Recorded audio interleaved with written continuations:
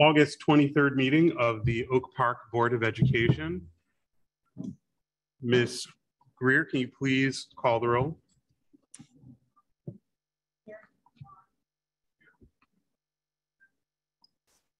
Here. Smith. Here. And who didn't like it? Goodfriend. I said here. Ms. Lunkins. Alvin. Here. Yes, I'm here.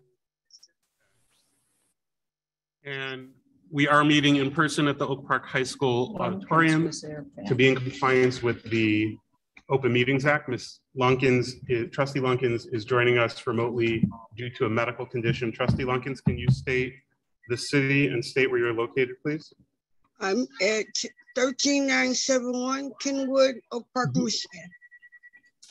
All right, thank you. And we are going to move ahead on this. Today, we have some lighting issues here on the stage. So we're going to go ahead and skip the recitation of the district's mission and vision and belief statements. But I do want to share with the community and the board, this is our first meeting of the new school year.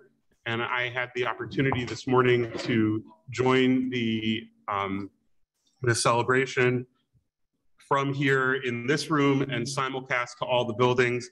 And particularly excited this year, looking at the 5 areas of our strategic plan and the new things that we're starting this new year with. So when we think about learning environment and culture, the early childhood center that's being developed at Lessinger School and how that's going to provide such a wonderful learning environment for our young students. Bye. When we think about personnel, starting the year with a new contract so that our teachers this year have seen an average of a 7% increase. We have longevity bonuses to encourage those teachers who have been here for a long time to stay. Our teachers are now at some of the highest paid teachers in the area. So we're excited about that. We're excited about our operations improvements, which where we have so many new things for our students to enjoy when they come back into the buildings next week and they see the new media centers and the new cafeteria here in the high school and the new playgrounds in our elementary schools. When we think about academics and programs, some of the great learning plans and programs that have been put in place as we go forward by Ms. Baptiste and her team. And of course, when it comes to communications and community engagement, some of the new communications tools that have been rolled out. So we're excited about those things moving forward with our strategic plan in a new school year as we head to even greater things in the 2021-2022 school year. And we do have an agenda in front of us. I'd like to ask if any board members have any questions about the agenda and order of business. Trustee Goodfriend. Yes, on the personnel action, I'd like that set aside out of the consent agenda because I have some questions. Okay, thank you. And we'll get to that when we get to the consent agenda. Are there any questions about the agenda itself? Seeing none, I'll ask for unanimous consent to approve the agenda and order of business. Support. Seeing no objection, the agenda and order of business is approved. And we move on to our consent agenda. Trustee Goodfriend has asked for the personnel actions to be removed. So the only other item is our approval of minutes. Does any board member object to having that on having the approval of minutes on the consent agenda?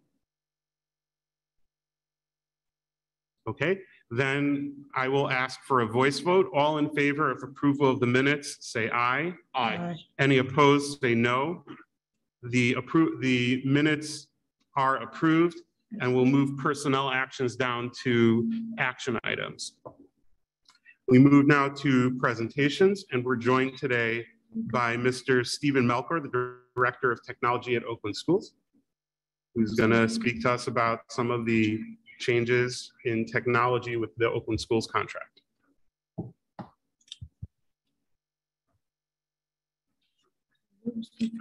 Good evening. Good evening. Stephen Melchor. I'm the Director of Technology with Oakland Schools. I want to thank you all very much for having me tonight. It's a pleasure to meet all of you. I just wanted to give you a brief overview of some of the changes that we are going to see this school year as it revolves around technology. Can't hear him. Can't hear. Steve, you want to take your Oh, mask off just for yes, the please. purpose of the Sure. presentation? Thank you. You're welcome. Oakland Schools is very excited to have partnered with Oak Park in our field services technology department. What we're able to provide Oak Park is a robust team of technology professionals. We have on site every day our technology coordinator, Jim, who I'm sure you all know very well. Jim has a right-hand man who is our senior technology support specialist. He's basically the lead of our day-to-day on-the-ground support team.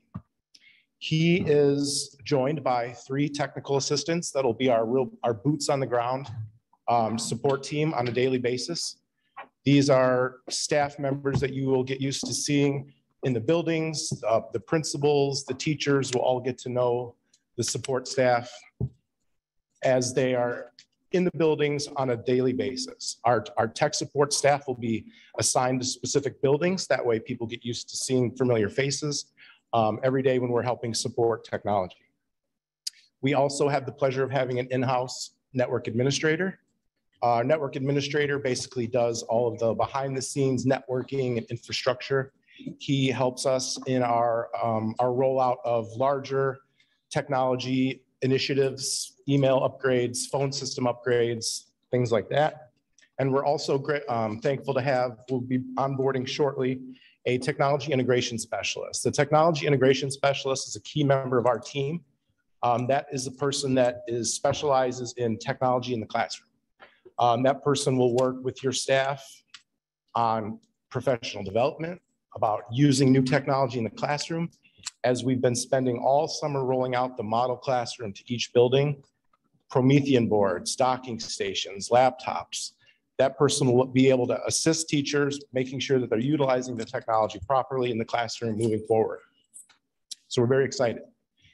In addition to that, as a field service district, you have access to our entire technology team. We have almost 200 people in our technology department at Oakland Schools. A lot of big brains on our team. We're able to bring a lot to the table as far as knowledge, as far as experience. We have our wonderful support service desk. They are the first line of support for the staff of Oak Park.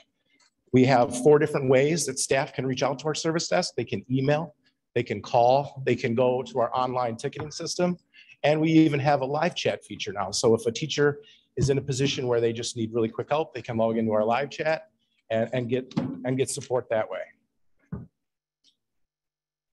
The value of being with the Oakland Schools Field Services Department is we're able to roll out a lot of large projects and get the best pricing possible. One example of that is we'll be implementing this school year a new phone system. Oakland Schools was able to partner with a neighboring ISD to go out for bid for phone systems. So we have the best pricing available on phones and infrastructure. Also the benefit is this is the same centralized phone system that we've rolled out across the county. I've worked in previously West Bloomfield and Southfield districts, and all these districts are using the same back-end system. So we're rolling out new technology to Oak Park, but it's not new to us. We've done this before. So you guys are getting the value of the added experience that we have as a collective county and the rest of our field service districts. Another benefit is centralized platforms. One of the biggest things that we've done in the last year to year and a half in Oakland Schools is roll out a centralized technology inventory platform. When the pandemic hit, we all realized very quickly that inventory and keeping track of our assets and keeping track of our student devices, whether it's in the district or at home, is very important. So we have a very robust platform that integrates with our service desk system. So that way we know what students have what devices, how many devices we have, and that way we can plan better for the future. Mobile device management, managing all these Chromebooks, managing iPads, things like that. These are all systems that are centrally located at Oakland schools. We've been building out these systems, like I said, over the last year, year and a half, and it'll just help all of us better manage our devices. Now, devices has been quite the topic over the last year and a half. One of the main things that our team's been working on just this summer is making sure that we've got a Chromebook cart for every classroom in the district, prepping devices for new students, prepping devices to replace broken or end-of-life devices. And that's taken a lot of time of our team, just physical work, getting these devices unboxed, getting the carts wired, getting them put in the carts and getting those deployed across the district. So we're very excited. We have a lot of devices in district as well as to be sent home. So we're very excited about that. We have a list of priority projects that we want to tackle this school year and we're excited about. One, I mentioned the phone system. Most of our classrooms already have new phones in each classroom. So we'll be focusing on rolling out new phones to our administrative team and our building principals, as well as the back end infrastructure. We're also I've been having some very, very good conversations with Dr. Hitchcock. We're going to be partnering with the city of Oak Park to provide some after school activities, esports group, esports program where kids can have a place to go after school and play video games, play esports. So we're excited to get that project rolled out. And then continued professional development. That's one of our main focuses, is not only just putting these new classrooms together with new technology, empowering the teachers to use the technology properly, to be able to utilize it the best that it's benefiting them and it's benefiting our students. That's one of our main focuses always is making sure that the teachers have the tools that they need to succeed when it comes to technology. One of the things that we're excited about doing is we're going to start to take a proactive approach for our students and their devices that they're using at home. We are going to create a asynchronous, if you will, sort of a lesson plan that'll kind of help our students learn best practices about device care and how to take care of your device so that we can improve our breakage rate amongst student devices. We are coming up with a plan where we are going to provide multiple free repairs for students that do break their device. It happens. I broke my laptop screen about 6 months ago. It's one of the things that happens, but the more knowledge that we can give students about device care, how to take care of those devices at home, bringing them to and from, school, we're going to come up with a plan to get the students the knowledge they need to better take care of their devices. We're also coming up with a program where if we have students that are constantly breaking their devices and we're seeing, heavy turnover, we're going to offer a program where the students and the parents can come in and take a class in person, to where we go ahead and we show them as a family, best practice for taking care of your devices and how to make sure that device becomes a tool that they care about and that they're treating, with respect on a daily basis. So we're excited to be putting that together for this school year. We figure it makes sense to, get the students some training proactively, but as well as be prepared reactively with additional resources for the families and their devices. So we are very excited to get the school year underway. I think we're going to start seeing a lot of changes, a lot of new things. One of the things that I've been in the district for the last 2 months, I've noticed a lot of improvement for spaces. We have technology that has kind of grown roots in some areas, so we're going to be working on cleaning that up. We're going to be cleaning up our inventory. We're going to make useful spaces out of the technology areas that we have available to us. And again, that in turn ties in with our inventory. What assets do we have that is old technology and how are we keeping track of our new technology? So that's what I had for you this evening. I'll open it if anybody has any questions. All right. We'll start with Trustee Smith. and then trustee Goodfriend, Corcoran, and Eldon. Mr. Melvin, thank you for that presentation and addressing some of the information that some of us may have had towards. Al, can you speak in your microphone, please? Yeah, thank you for addressing some of those points in regards to this transition that we're into now. You know, I think every school district probably has experienced the same, where we're now in a combined joint effort, you know, in regards to our technical capabilities. And before, prior to that, you know, we were so used and comfortable with having our own teams. What I want to find out here, in regards, because the fact that, you know, we have a multitude of platforms that we are now opened up, you know, the school districts are now opened up to. Is there any like certification for those staff, those personnel? You know, are we doing any training and you know, certifications for those staff members? You know, like in a sense of trying to create, you know, open pathway for their careers. Sure, absolutely. Yeah, that would be something that our technology integration specialists would work closely with the staff. I know that you know, that we utilize, you know, Google products and things like that, and that's definitely something that integration specialist can bring to those groups of teachers who are interested in you know, taking an extra step and, you know, taking that what don't I know, what do I want to learn? So yeah, we have those opportunities available, and that integration specialist is going to work very closely. And I'm referring to those technicians that are now over into the centralized, you know, centralized consortium, you know. Like, you know, we had techs, you know, that were right here just specifically to Oak Park school districts. So are we giving them the ability to grow in their careers? Yeah, absolutely. And that's one thing that I've seen. I've been with Oakland Schools for the last 9 years, since the inception of our field services model. And one of the things that I'm a product, I started 9 years ago as a computer tech myself. We empower our staff and we promote from within all the time. The technology assistants that we have on our team now, they're young, they're early on in their career, and we encourage that. When we're hiring technical assistants, we require you to have a drive for technology, and we will teach you the tools. So we love empowering our own staff. One of the greatest things about our technicians and working in this environment is they get access to so much different technology, right? So that ends up sparking interest in, okay, I've got a tech that's green, but he wants to go into networking. Or I have a tech that's a real good people person. He wants to go into management. He wants to go into coordination like what Jim does. So it's very exciting. We promote work from within all the time.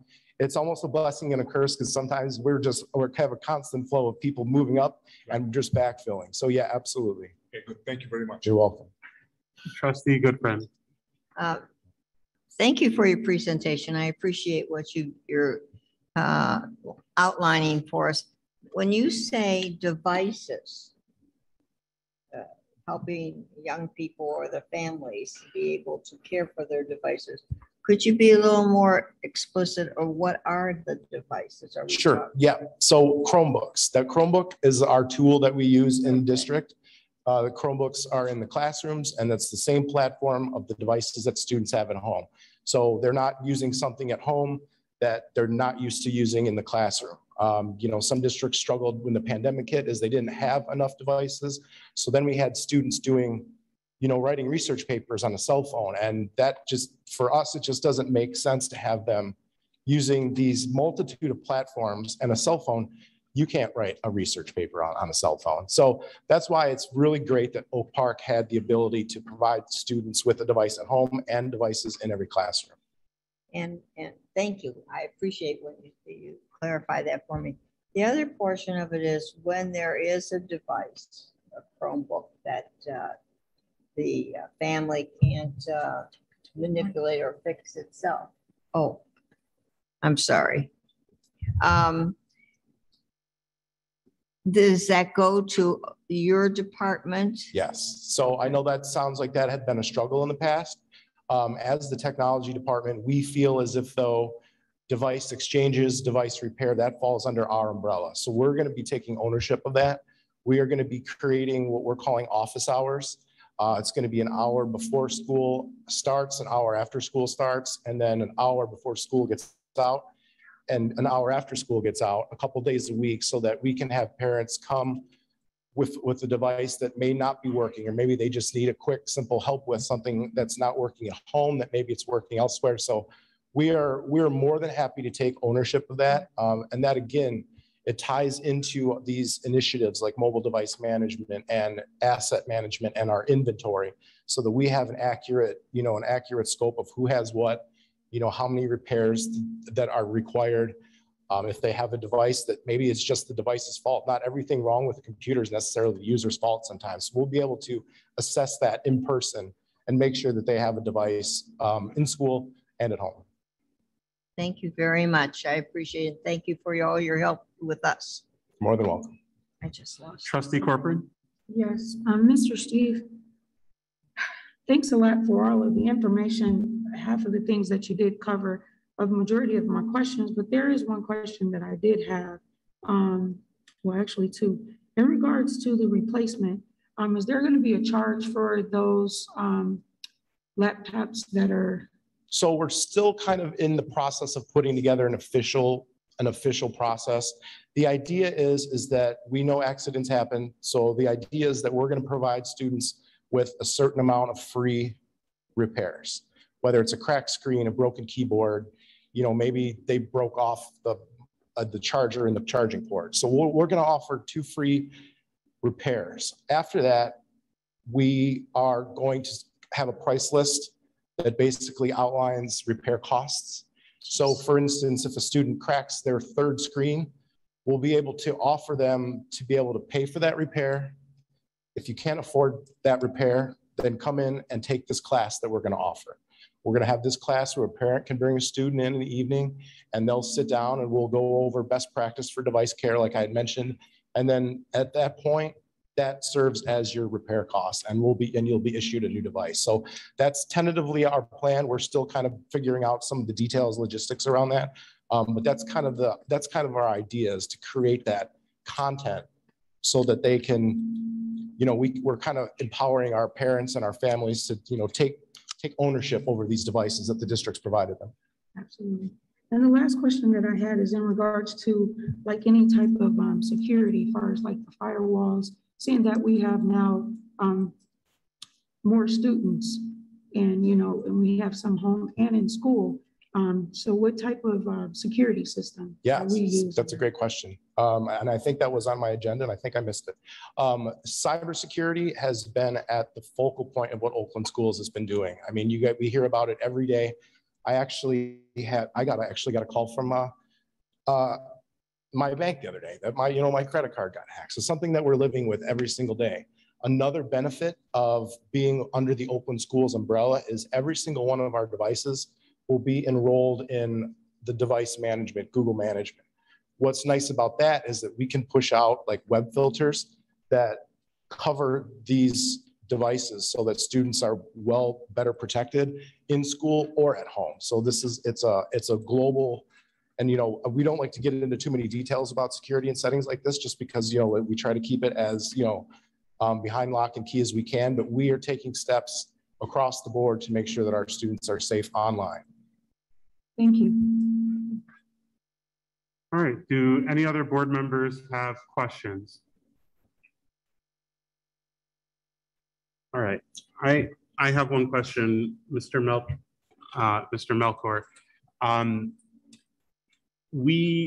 A few years ago, the district invested in setting up our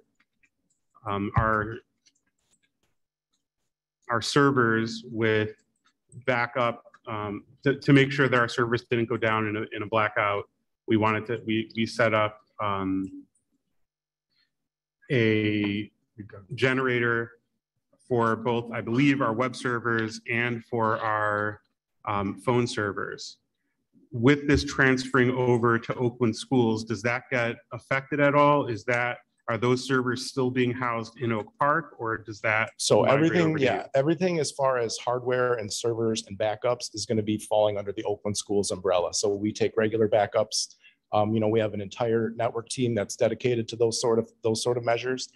The website, I believe, is hosted from a third party, so that's something that's backed up on their end. But as far as servers and phone system and all that, that all falls under the Oakland Schools network security umbrella. So then there wouldn't be any need anymore for that generator on site for that. Am I understanding? For that purpose, correct. Okay. So then one thing that okay.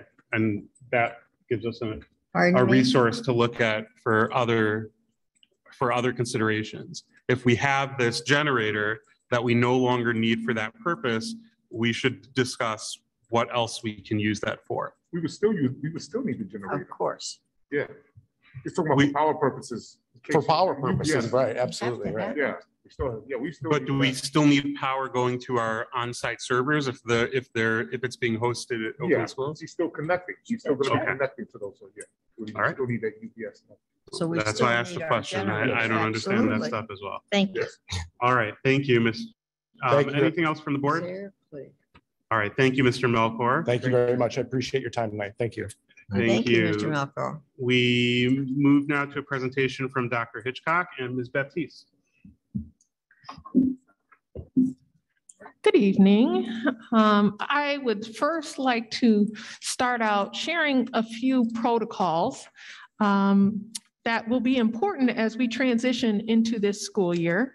And then Ms. Baptiste will share all of the details about our learning model for this upcoming school year.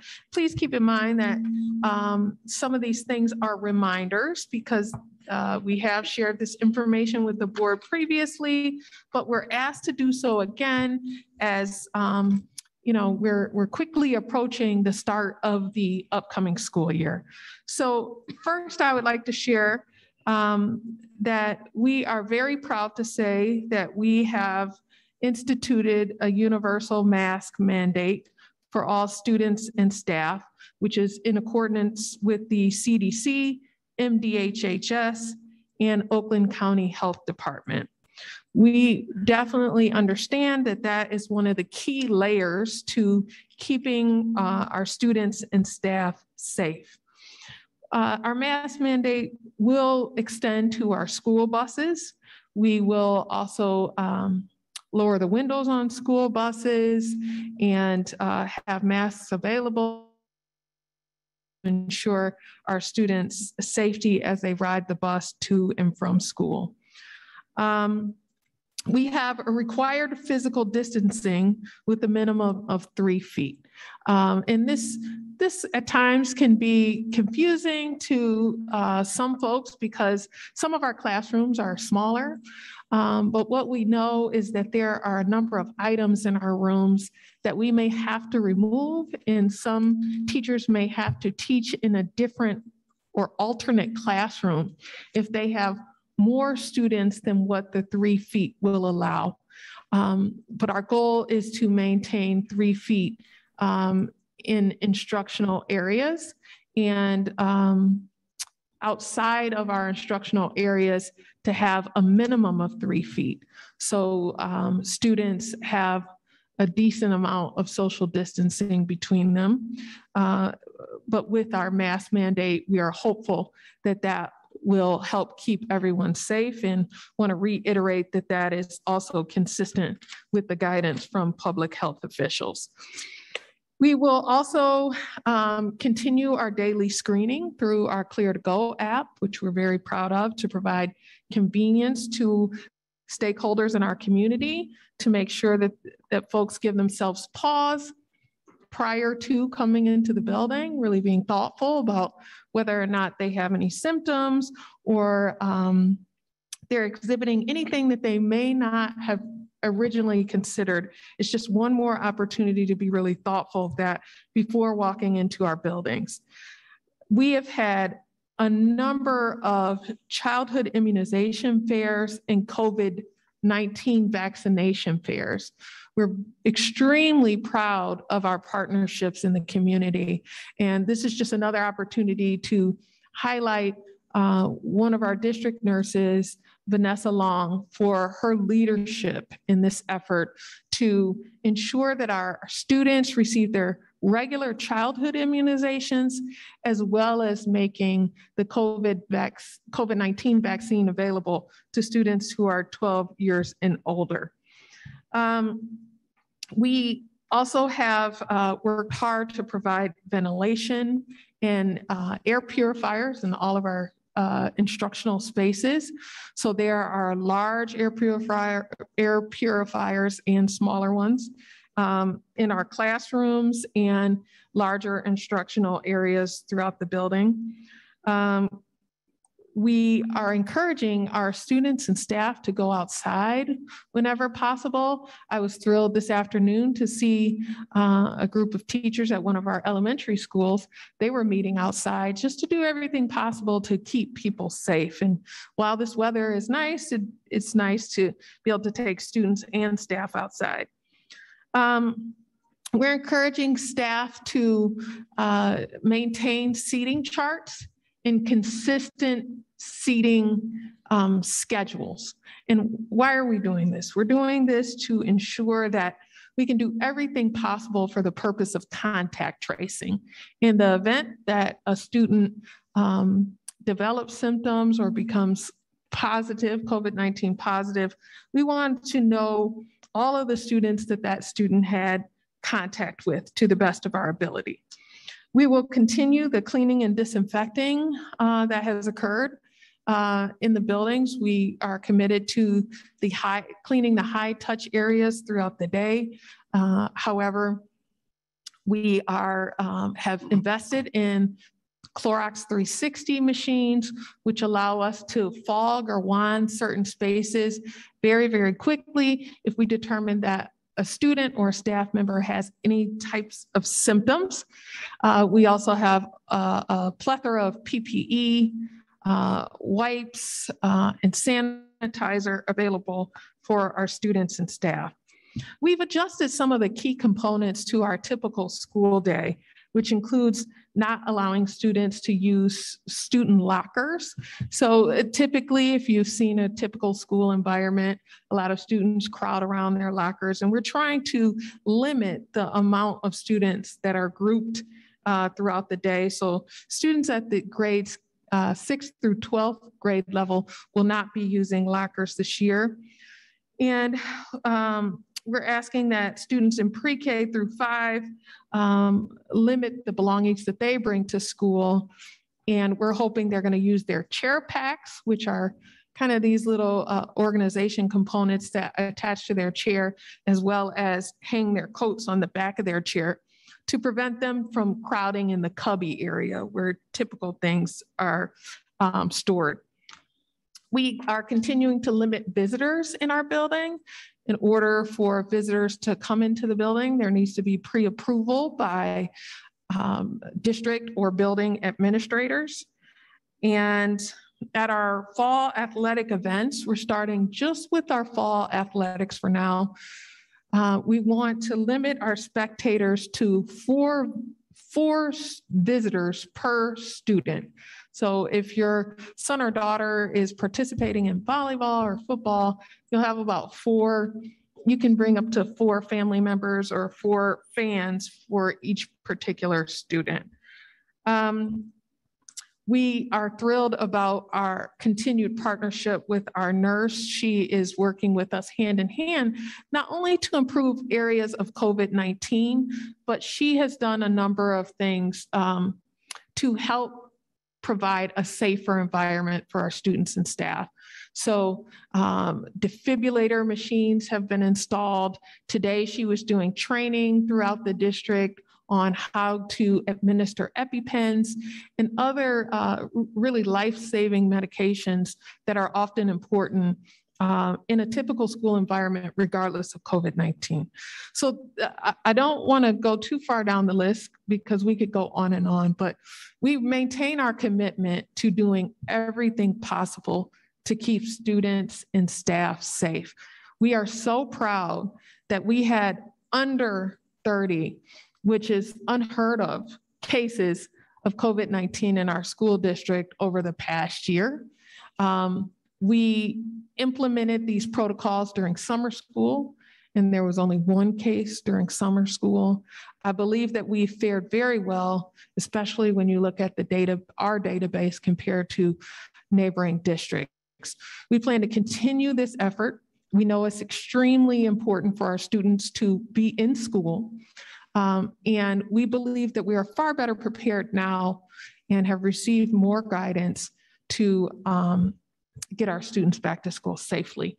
So with that, I'm going to turn it over to Ms. Baptiste, our Assistant Superintendent of Teaching and Learning, to share more information about our learning plan. Good evening, all. Good evening. Can everybody hear me? A little louder. No. Just a smidge louder. Let's come this way. How about now? There you go. Can you hear me now? Okay. So I'm going to welcome back first day to all staff. I'm going to share my screen and put it in presentation mode. Here we go. I think everybody can see my screen. So this is an updated version of the learning models presented on June 14th to the board. The recommendation was that we were committed to a 100% in-person learning model for the 2021-2022 school year with a limited virtual option, knowing that we have families who have unique circumstances and students who have unique circumstances. We knew that it was in the best interest of students to be in person, but also having that virtual option, having that as an option, the data indicated that virtual opportunities would be necessary for some families who remained concerned about COVID-19. We wanted to create instructional consistency and uphold instructional consistency. And so not having many classes where there was Zoom in the room or where a class got shut down and then you have a new teacher and, we're in person, but then when you go back, we're virtual, then when you go back in person, you have a new teacher. We really wanted students to have consistency and teachers as well. We also wanted to make sure that we're providing instruction using our certified Oak Park teaching staff. And so our learning models are on the left-hand side, a full in-person learning model where students would be returning in person this fall. That's upon us. We would have full in-person learning supports, traditional learning models, a K-12 full day schedule. So unlike last year where we had half-day hybrid for K-5 and learning hubs for high school, we would have our students fully in person in the classroom with teachers. What we realized when we presented on June 14th, that's actually the day that our intent to return surveys that went out to families, we extended it beyond the weekend to June 14th. That's the day that it closed. From there, we were able to make projections for what our fall would be looking like based on the families that indicated an interest and our staffing. So we realized from there that we had already known at the previous board meeting that pre-K and K would be in person. But what we found was for grades 1 and 2, we didn't have enough families expressing an interest for in person. For virtual, we had more families expressing interest overall for in person. And so when we created our class projections, we saw, we're gonna have to create for grades 3 through 12. And it looks like our families are indicating that for their younger students, they would want in-person instruction more than virtual. Before and after school latchkey was something that was also, it will be in person, and it's a service that our families are indicated that they are interested in and would like to see come back in the fall. So we're going to continue with that. And as Dr. Hitchcock shared, based on local public health recommendations, we're following all guidelines, including PPE, and having students and staff wear required masks.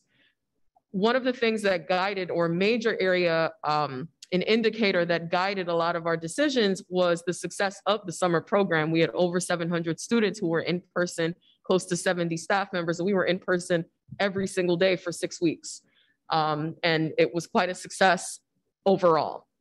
So on the other side, we knew that there would have to be a virtual, a limited virtual option, and this would have to be by parental requests. And so what that looks like is OPS families that request full online learning at the time that we sent out the intent to return, that we would have our staff or an online self-paced learning platform, one or the other. And so this option is still on the table for virtual, and I'll explain why. So for grades 3 through 8, our students will be in person with an assigned certified OPS staff member, and they'll receive live daily instruction Monday through Friday. For students grade 9 through 12, if they're taking certain electives or courses such as French 1 or like a certain portion of a semester of French, and we're not able to offer a year-long course in person, or not in person. We're not able to offer a year-long course, in person. So these students that are virtual, we have them signed up with a platform called Plato, which is used for it's used for credit recovery. However, it does have a feature where it's not just credit recovery where you're making up course credit, you're actually taking the full course in this particular type of a class. So for those unique courses, we were able to collaborate with the high school to identify those courses and who were those students that would be in need of those particular courses. And they would still have an advisory or some type of connection with a certified OPS staff member. So if it's that French course, they do have the connection with the OPS staff member who teaches French. So they're not just on their own, just taking a class, like there is somebody monitoring their coursework. And it doesn't necessarily have to be a French teacher. It's somebody who's familiar with the platform, making sure that the students are taking their coursework seriously, logging online, supporting them with any next steps that they need. But ideally, we would like for still some sort of a connection with a staff member that supports that type of instruction. And then we have courses such as one-off electives where there weren't any availability on these types of platforms. So those students are eligible to sign up for independent study, where they still have an OPS staff member supporting them through that independent study coursework and can receive credit to meet the Michigan Merit Curriculum. So after analyzing all of that, we then said, okay, we know that for grades 3 through 12, we'll have to identify teachers. And before our principals go off on vacation, let's have them identify not only the teachers, but notify the teachers so that they can prepare, knowing that they're going to be teaching either a virtual section by grade level or a virtual course by content area. So we also wanted to take into consideration our students who receive specialized student services, that, it's illegal for us if we're having virtual for students who are on a general education curriculum, there may be families, according to the IDEA law, we've got to uphold equally what we have for our students with special needs as we do for our general education students. So we didn't have the staffing to have virtual sections for OSSS students, but what we could do was Zoom in the room. And we also saw that that was successful for that particular population because they do have paraprofessional staff there who also have district assigned laptops and can communicate and interact with students who are not able to come in person, whose families have made that request. So under that, we did the best that we could to make these accommodations. And so that here, I do want to go back for our students who are in a self-contained class. They'll have the support with the paraprofessional and also their teacher, where they'll be doing Zoom in the room. But for those students who have an IEP but are in a general education class and receive resource classes or resource supports, that teacher would also have a schedule with a Zoom link to support that student and still uphold the legality of their IEP and the services that they rightfully, are eligible for. So we knew that we really wanted to lean into, and I say we, my team, because we worked on this together and really did as much as we could to collaborate and reach out to teachers on our Teaching and Learning Council to lean into the tenets of what we believe in, but also what we know is right and good for students. So we know that students need, and staff, reliability, opportunities for student attendance, structured routines, opportunities for in-person and social emotional connections and academic supports. We also know that our families after 18 months are also in need of supports, and having that in-person connection is important. At the heart of our strategic plan and also our Michigan continuous improvement goals is a sense of belonging and establishing relationships. And we know that in-person learning builds stronger relationships with both students and families. We also leaned into engagement, just the manner in which students are able to engage in hands-on collaborative learning when they are in person, and overall our community. And so, just improving social experiences for the entire Oak Park community. And I do, again, refer to the summer as one of the things that we saw being a part of Oak Park Innovation Lab, just seeing Oakland Youth Innovation Lab, just seeing how our neighboring districts that were in school consistently, what the outcome was like for their students, just being in community and the consistency of being in person and just being able to follow the protocols of being in person, as opposed to if we were to go back to learning hubs, that's the world is moving forward with being in person at this time. And so what are the accommodations that we need to put in place for that? But also keeping in mind, we can't forget our students who are actually virtual, like just because you're on a virtual platform, what does that look like? What opportunities do we have to celebrate you? What opportunities do you have to still participate in certain virtual events where you're still a member of the Oak Park community? And so I did skip a slide. This slide is really, I spoke to some of this, but we know that we developed a strong foundation in the 2021 school year. We also know that the summer enrichment programs, as I've spoken to already, we've spoken about our district nurses and all of the different COVID-19 training supports and protocols that we've got in place. Even today, we had our district nurses across the district providing professional learning in each of our school buildings as staff return to school as a refresh for COVID protocols. But also, if you're new to our district, what are our protocols and procedures? So it's something that there's ongoing professional development and communication and community building around. So we knew that there were dual benefits. There was a lot that we learned last year that is of benefit. We're meeting here today, but we also have people who are out in our audience who are meeting virtual, who are able to participate with us. So there are dual benefits to what we experienced in this past year. So we wanted to make sure that we wanted full day of learning. We didn't really want interruptions in our instructional schedule. We wanted to make sure that we are aligned to the Michigan Department of Education seat time requirements. We wanted our buildings to be fully staffed. All staff would be reporting to school buildings each day, including the teachers who are teaching virtual classes. All students would receive instruction, as I said, from a fully certified Oak Park teacher, and students would follow a full curriculum throughout the school year. And so with that, we've got our teachers who are identified for grades 3 through 8. And we were very intentional about making sure that, let's look at the data.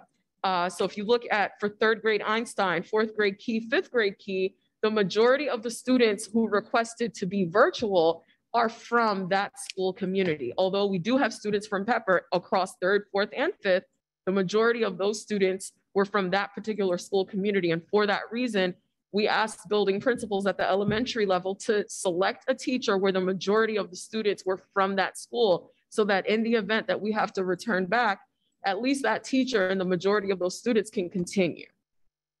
And should the parent elect for their child to return back to their home school, they may have that as an option, but at least we know we did everything we could to keep that child with the same teacher and increase the likelihood that there's consistent instruction.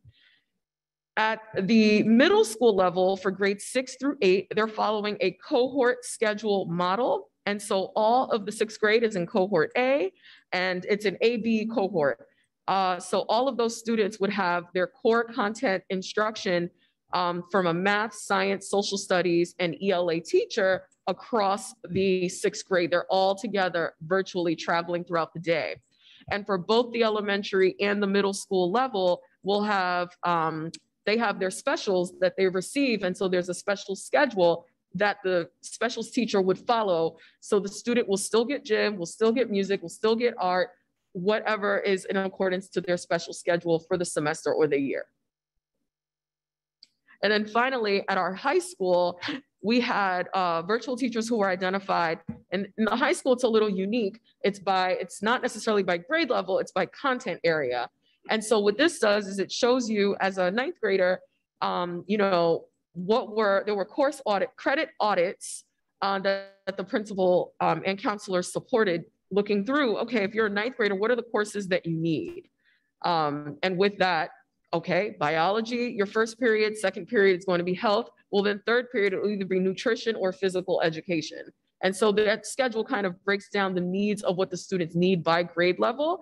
And each teacher that teaches these kinds of courses are by content area. So that's for high school.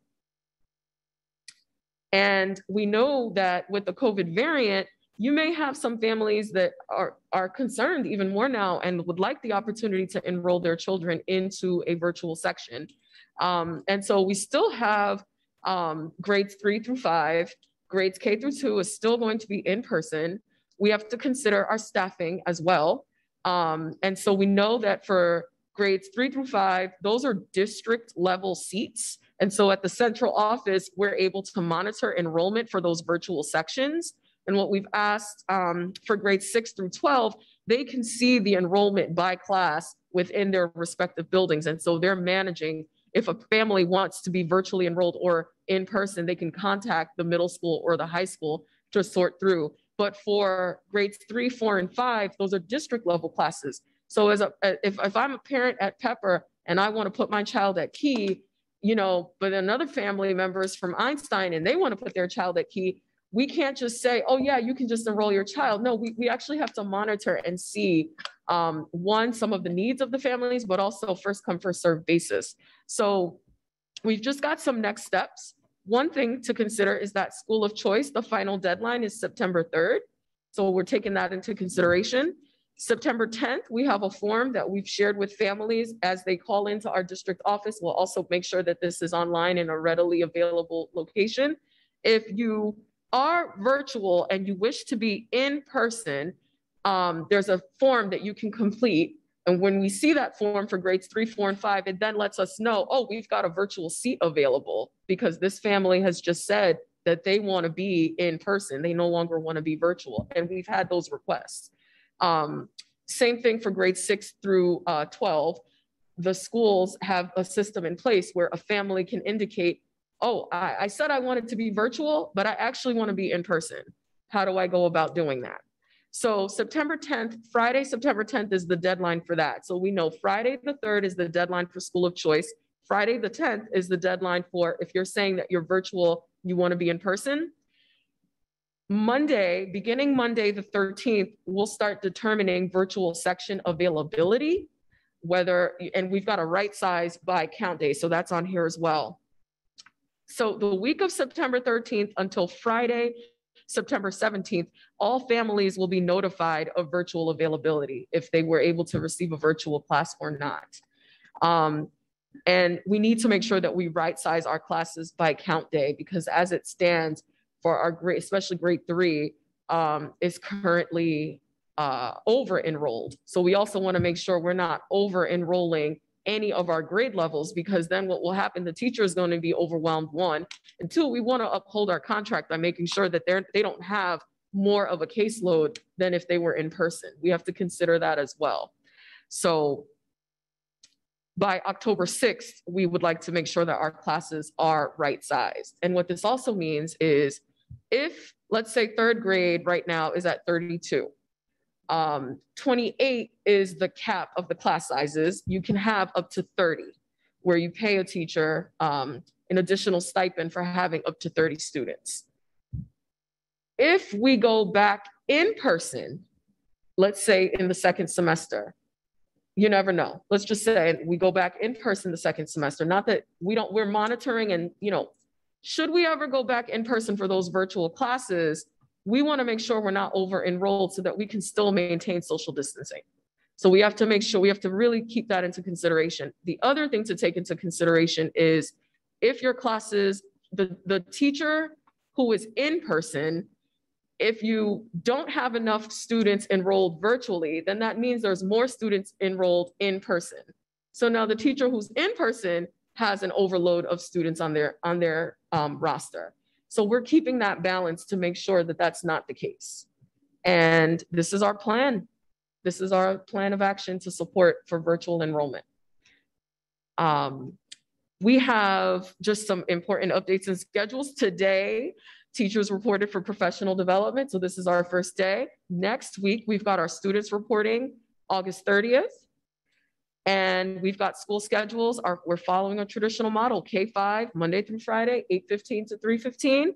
Grade 6-12, Monday through Friday, 8 a.m. to 7:53 p.m. And this is just the same update that we're coming back full force in person with a virtual option per family request. And our next steps are to outreach to families, which we've been doing, making calls to our families to make sure, are you still interested in person? I mean, are you still interested in virtual? And if not, this is the form, or if a family member reaches out, these are the procedures that we're following. Staff communication. We had a teaching and learning council meeting on August the 11th. We had an optional staff meeting on August the 17th, where this was also shared with staff. Rostering our classes, the support that we're getting from our pupil accounting office around that, and also our building leaders and admin assistants, monitoring virtual enrollment on a regular basis, and our community notice, which even this meeting would also count as a form of community notice and conversation around our plans. And I just say cheers to a phenomenal upcoming school year. Thank you. Before I go to the board for questions, did you say our secondary schools are 8 a.m. to 7:53 p.m.? Pardon? AM, 7:53 a.m. Pardon, that's a typo. 2:50. That's not what it says. So 7:53 a.m. I'm sorry, that's 2:53 p.m. Pardon. 8 a.m. to 2:53. Pardon. to keep them that long. We love school. We love school, but not that much, right? Although we're here, right? All right, thank you. All right. Are there any questions from the board? I'll start with Trustee Goodfriend, then Corcoran, and then Klein. Ms. Batiste, I have to tell you, you just had an outstanding presentation, and I thank you for it, because it's one thing to read, it's another thing to hear, and there is a difference for me, okay? And what you've done is in simplistic language that any parent and I forget about that. Thank you so much. Got to talk into the mic. Yes, sir. Coming from me. No, I lost my. Oh, the thing that I find so appealing is that it's easy to understand. Now, the things I have to question is, if a parent sees a young boy or girl is not having the success in virtual, so there's a cutoff to when they can go into within the first month or so before they can go into a full attending classroom? So for that, I would say in a similar fashion, the way we went by card marking period, that would be something that we would monitor for. It can't work both ways where it's like, oh, I want my kid to be in virtual, oh, I want my kid to be, in person, but the student is floundering. They're not doing well virtually, and the family member really wants them to be in place in person. There will most likely be seats available where we can look enrollment wise and see where can that child be enrolled within our district. Right. Now, I do know, and I respect our teachers union and the limit the amount of students in a class, and I respect that. But say the limit is, the max is 28. If there's 29, is it possible for the teacher to be able to answer that they would be willing to take that over the count number? Yeah, there is that as an opportunity where in the contract, they get paid $7 extra a day per student for no more than 2 students. And it's a stipend that they receive. And so for grades, I'll keep it to grades 3 through 5, that's 28 is the cap, and they can go up to 30. So even then, there's still a limitation. It's like fully maxed at 30. Okay, I appreciate that. Then those students who reside in this community, okay? And say they're in the virtual and they're not having success, would they have the privilege, their family have the privilege of consideration of changing a one-time only change before someone that's from outside of the city limits of the school district? So I wouldn't look at it as if they're outside the city limit or from like the Tri-County area. I think all families, it's kind of like when you have something new going on, there may be some frustration the first week or so, 2 weeks or so, but at least if we visit the first progress marking period, card marking period to then make some type of a determination. There's a conversation with the teacher, there's a conversation with the principal around what are the supports that are needed. And then making sure that, we do the best that we can to support. If your child really needs to be back in person, then we're gonna do what we have to do to support making sure that they can be back in person. And none of our in-person classes are at full capacity we're not seeing that for the classes that are in person, that they're maxed out.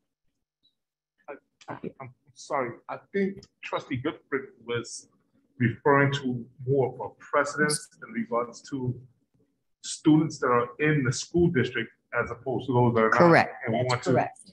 Come I think back. that's what she's asking. Can I Sure. answer that question? By law, we are required to treat all of our students once they're enrolled the same way. Our schools of choice students, as well as our residents, we have to treat them all the same way. So if we have space available and a student enrolled in our school of choice program would like to come back in person, or if they're an Oak Park resident and they would like to come back in person, we have to provide that to them. We can't make a difference between how they're enrolled. My choice is students that want to be in person, doing everything possible to provide a spot for them in person. I think it's going to be a bit easier to transition at a card marking mark for students who want to return in person than it is for students that are in person that want to return virtual or want to go virtual because we have a limited amount of space. Well, I respect that. I have no problem with that, and I do respect it. I just feel that those residents that are part of this community, families, if they see that the success is not there, and if it's at that first card marking, whatever the timing would be at the discretion, I would suspect, of Dr. Hitchcock and Miss Batiste. You got it.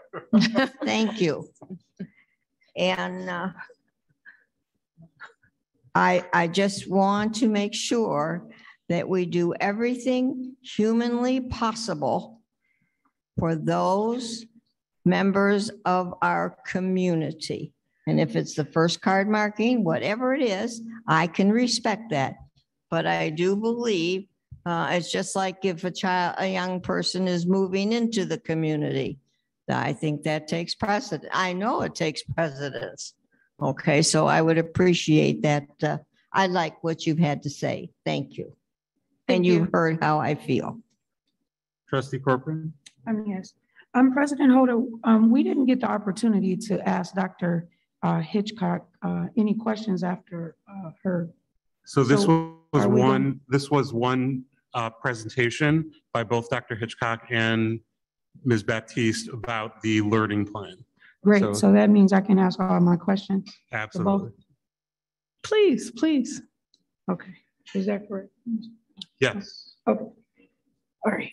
So actually, while we're still on the presentation, I'll address my issues to Ms. Baptiste.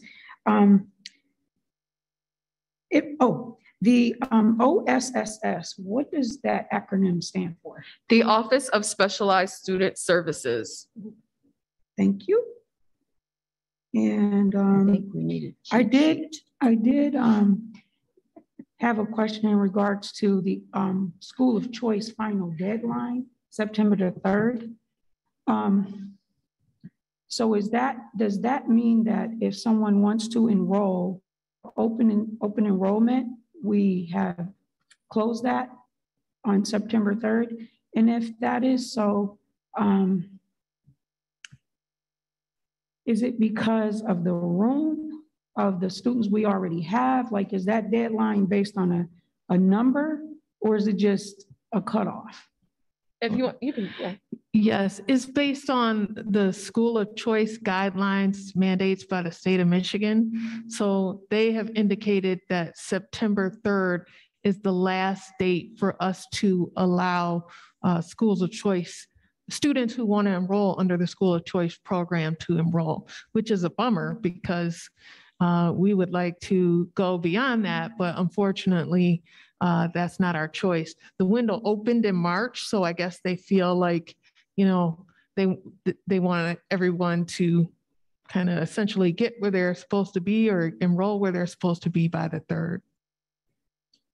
Okay, so if the students, I don't know if this is a question that can be answered today, but if that is the case and we have students that are like in limbo, do they just, who would they go to if the state has mandated a cutoff date for those kids that are not enrolled that we can't find, but then all of a sudden they pop up out of nowhere and want to enroll, but now open enrollment is away. So we turn them away and we send them somewhere else because if it's. I understand your concern. If the students are not Oak Park residents and want to enroll under school of choice and they're essentially not in the queue, I guess what I would call the queue, like they've submitted part of their paperwork and we're waiting for some additional documents, then you know, my thought would be that unfortunately they wouldn't be eligible to enroll here in Oak Park. But if they did have their documents, let's say they did have their documents in the queue and they were missing some key components, but we're waiting on them to submit those things. In my mind, they had already started the enrollment process and we would work with them to get the additional documents in.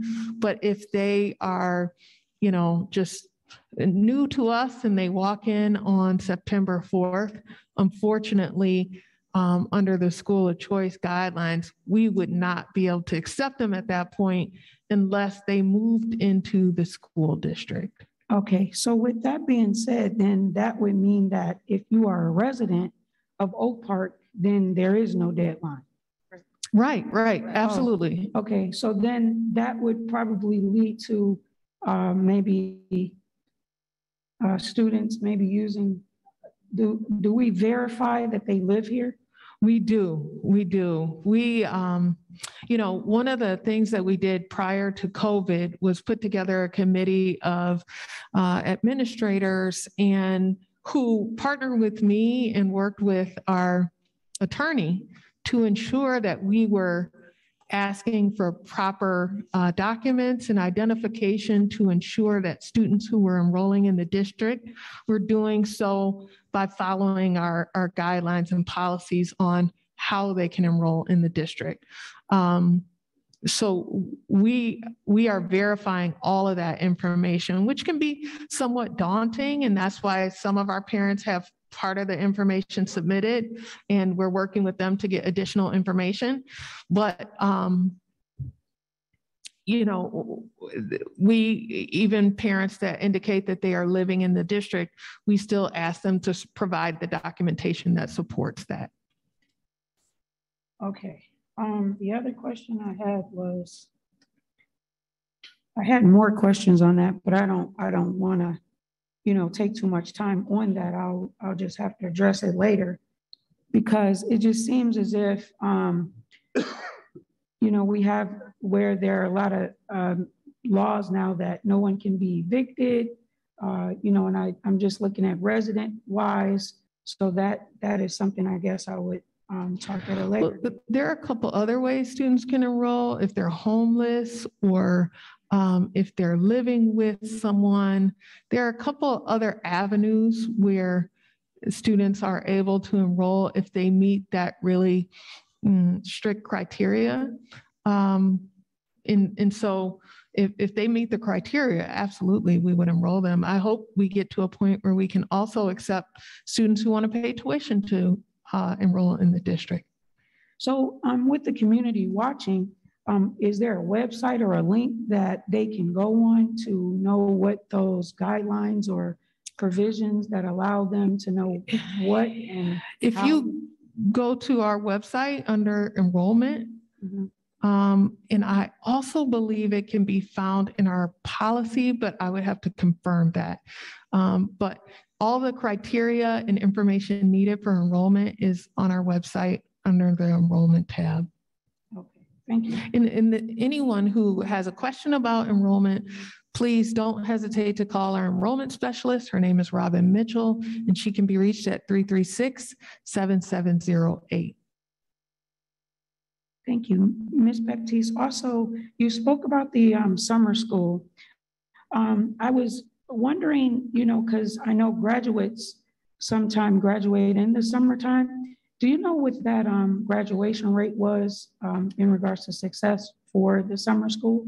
Yes, I do. And I actually wanted to present, and maybe that'll be the next board meeting, more information on the outcomes for summer school.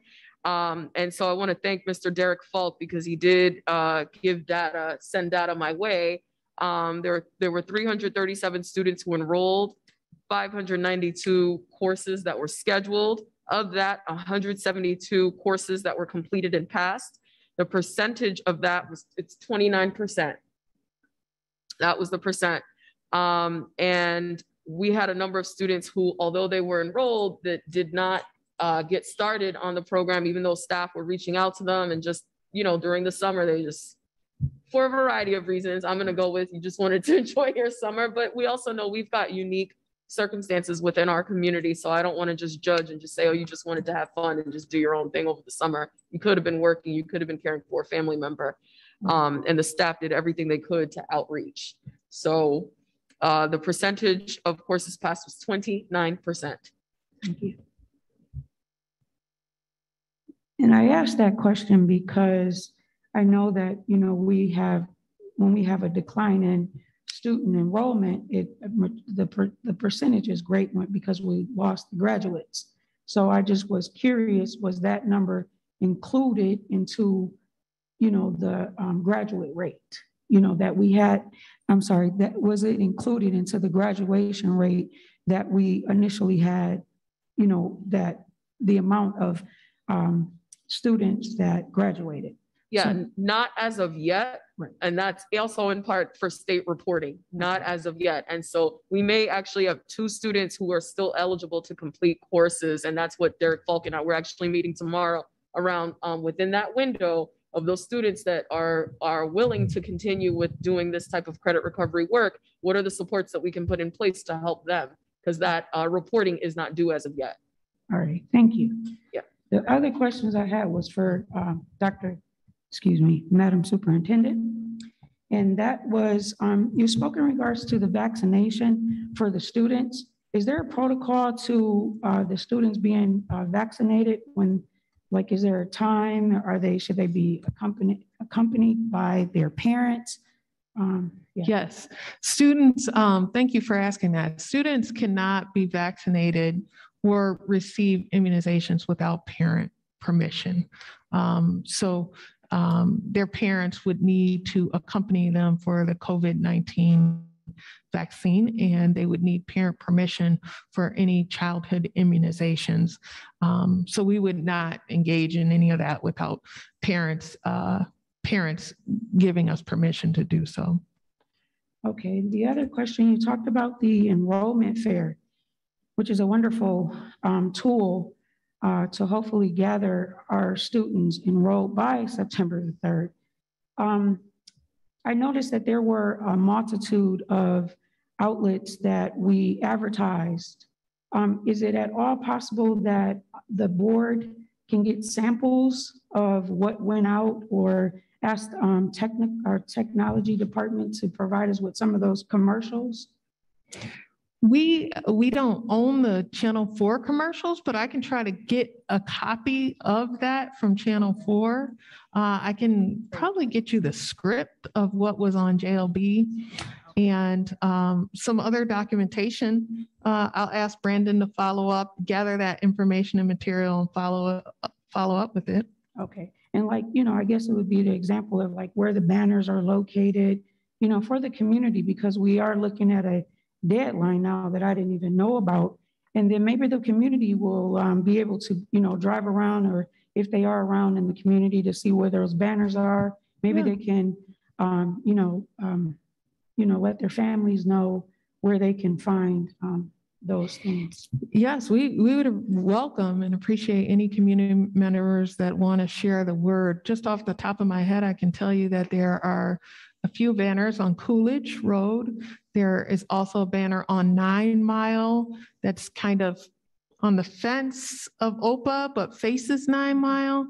Also at Pepper, so students can see that location, and at Einstein.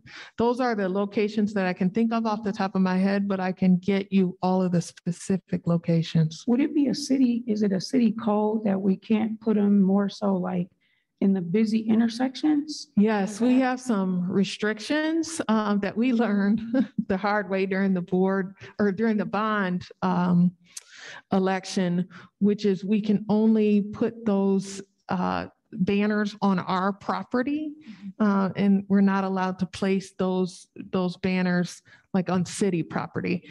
I think there was some concern about that they would be a distraction to drivers and may contribute to accidents or something. So we can only put it on our district property. Thank you. You're welcome. Ms. Baptiste, I just want to clarify something. The 29% course completion rate, was that overall, or was that specific to our graduating seniors? That was for the students who participated in credit recovery. So that's not our overall graduation rate. Let's make that as a correction. No, that was specifically for the summer program that took place over 6 weeks. Okay, thank you. Trustee Klein. I noticed that our enrollment is down. It's in some of the literature that we've got, and we've discussed it a little bit. Are there any trends as to the students that we've lost, for example, if they're within district or if they're school of choice students, or anything else that we can identify? Or is it just across the board and we don't really know any trend? That's a great question. I can't say that I have that information currently, but previous to COVID-19, most of the students that we were losing were at the secondary level. And so we did see a pattern at the secondary level, and we're trying to address that pattern. Some of those issues are a result of staff members writing recommendations for students to attend other schools, other school districts. Some of those reasons, it's hard to say. Some were disciplinary. So there are a number of reasons, but at the secondary level, we were seeing the loss of most of our students. Right now, we have so much happening with trying to get all of our students retained or re-enrolled, in addition to new students, in addition to families who, for the first time, are learning to enroll virtually. So offering some in-person options to provide some assistance for them. So there's a lot of moving parts right now, so we don't have that data. However, I'd be happy to follow up once sort of the dust settles and we get to count day and we can see the actual number of students who are enrolled in the district. Did you want to? Well, I want to wait for you to finish, but I want to piggyback off of what you just asked. Oh, okay. Related question. Just actually a quick follow-up on that. So we're down, if I recall correctly, something like 840 students. Is that about right? 846? Compared to pre-COVID. 2 years ago. Yeah, over 700 is a safe estimate. That's roughly like a sixth. That's a substantial percentage. Do we know if I'm just curious personally, is that mostly in district or mostly school of choice? I'm sorry to, jump back on this. I know you just said you don't know, but Yeah, I'm we asking in haven't, particular. we haven't dissected where that 700, that group of 700 students went or who they are. What we do know is that previously, we didn't necessarily drop students who were not attending. This year, we felt like it was necessary to do so to get an accurate picture of who was enrolled in the district and who was not. I can tell you that I personally sign off on every child's packet that enrolls in the district. And I do see a reasonable number of students that say that they have previously been enrolled in the district. A handful of those students out of all of them, but any information that I would share tonight would just be a guesstimate, and I would hate to do that. We can go back and try to pull that information. The first thing that you just mentioned, am I interpreting it correct that it's actually possible that the drop-off might be inflated because it's very possible that some of the students that we're now, so to speak, removing from the rolls were actually not really attending classes beforehand anyways? That's very possible. Okay. Similar, but kind of the inverse. We've talked a lot about teacher shortages, and I'm wondering what the impact is now on our decreased enrollment if we're still facing a teacher shortage, and if we are, why? So one of the things that we decided to do, because the teacher shortage is such a significant crisis, not only in our area, but throughout the nation, is that even though we saw this decline in over 700 students, we decided to maintain all of our teachers, with the exception of teachers who maybe retired or resigned and took another position or requested a leave of absence. We decided not to conduct any layoffs, even though we're down 700 students, which right now is equivalent to both Einstein and Pepper Elementary.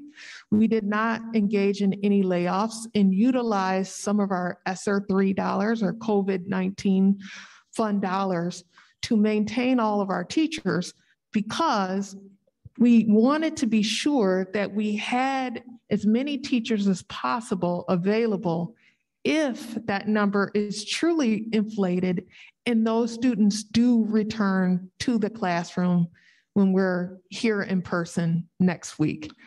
Of course, and I think it's also advantageous to be able to say come back. We've got the teachers waiting for you. Yes, and we wanted teachers who are dedicated to our school district, that have made that commitment to our students and that are familiar with the school district. And so we wanted to maintain all of the teachers that we could, with hopes that we're going to get our students back. Now, what I can say is that our enrollment specialist has been doing a great job, as well as working with Steve Burnett and Brandon Giles to generate excitement. We have a number of prospective students who we just need to verify or gather additional documents. And so I believe that we're trending in the right direction with our enrollment. However, we won't know for sure until we get, and excuse my terminology on this, but the buns and seats count. So when the students are actually here and we can see them, and we can actually count them to know how many students we really have. But absolutely, we wanted to keep as many teachers as possible to combat the teacher shortage and to ensure that teachers are available for kids when they return. As a district right now, are we short on teachers? We have some openings, and I can let Carol speak to the openings that we do have. Nowhere near the number of openings that we've had previously, but maybe that's something that Carol can address when she gives her report.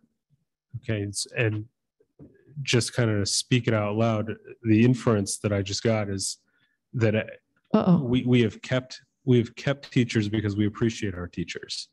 even though in some cases we could have let go and we've used dollars that we could have used otherwise because we appreciate our teachers in this district. Oh, absolutely. I was a teacher and I definitely appreciate our teachers. And the openings that we have now are in some specialty areas, if that makes sense. So oftentimes it's a bit harder to fill those positions when people get promoted or get opportunities in other districts. But absolutely, our reasoning for using those ESSER dollars to prevent any type of layoffs was to demonstrate to our teachers that they are valued and we care about them and we want them to stay in Oak Park School District. Thank you. Thank you. Okay, any other questions from the board? Trustee Goodfriend. When we're talking, Dr. Hitchcock, in regards to the population, the drop in the number 800, of the 800, how many were graduates?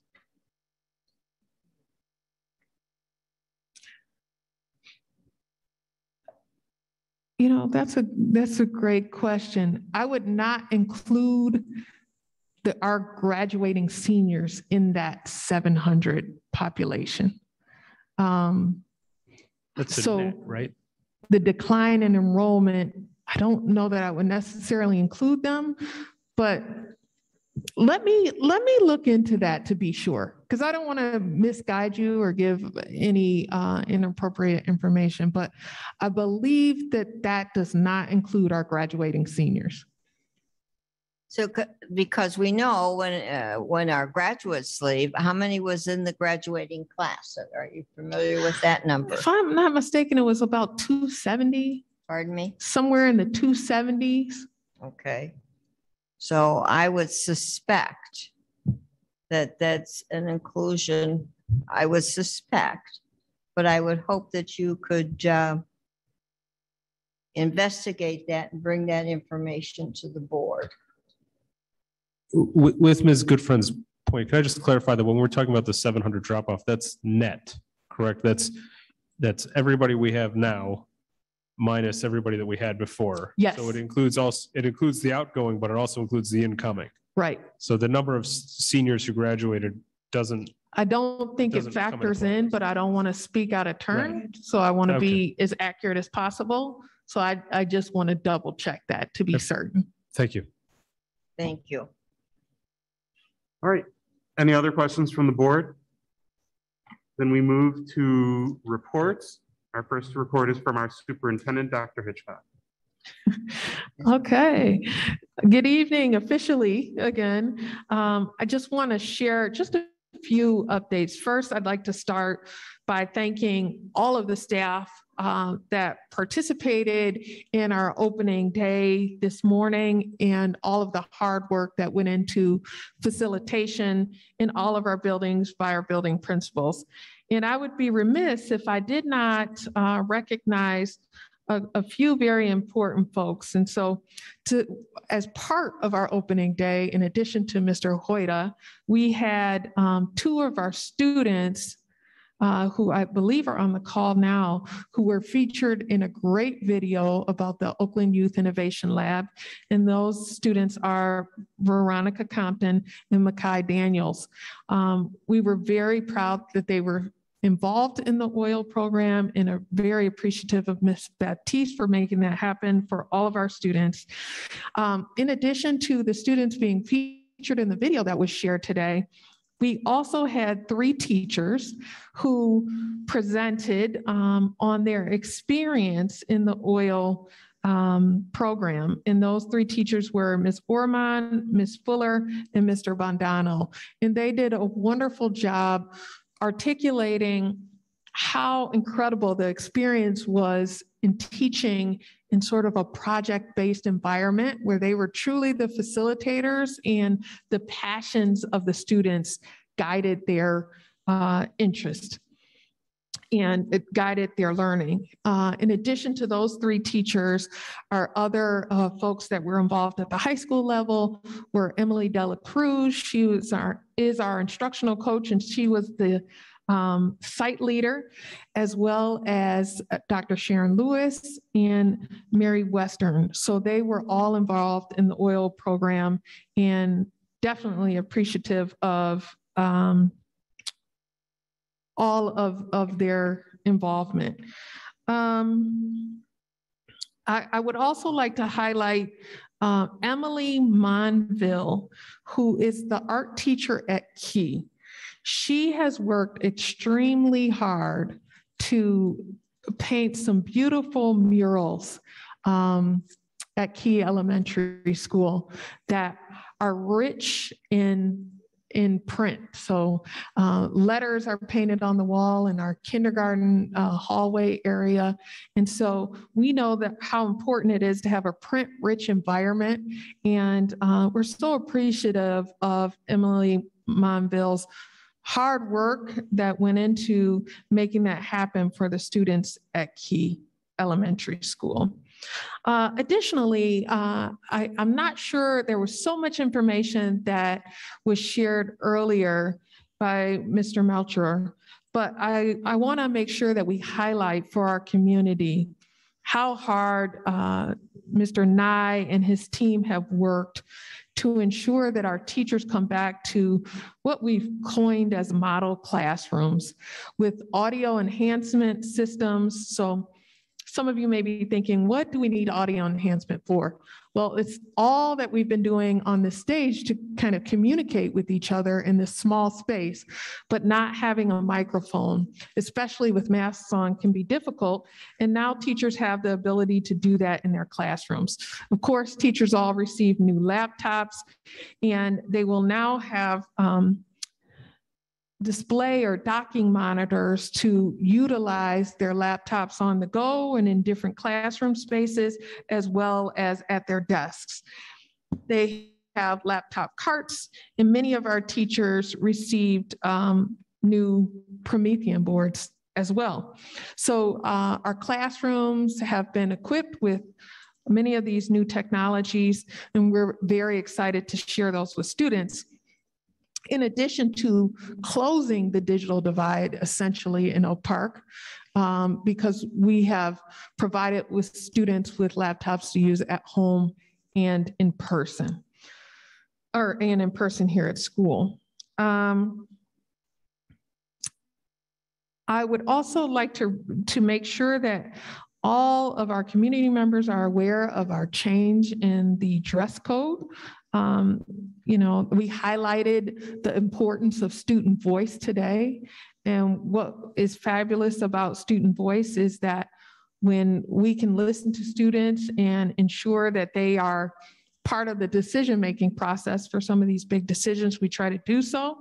And we heard a lot of feedback from our high school students, as well as our administrators, about our dress code policy.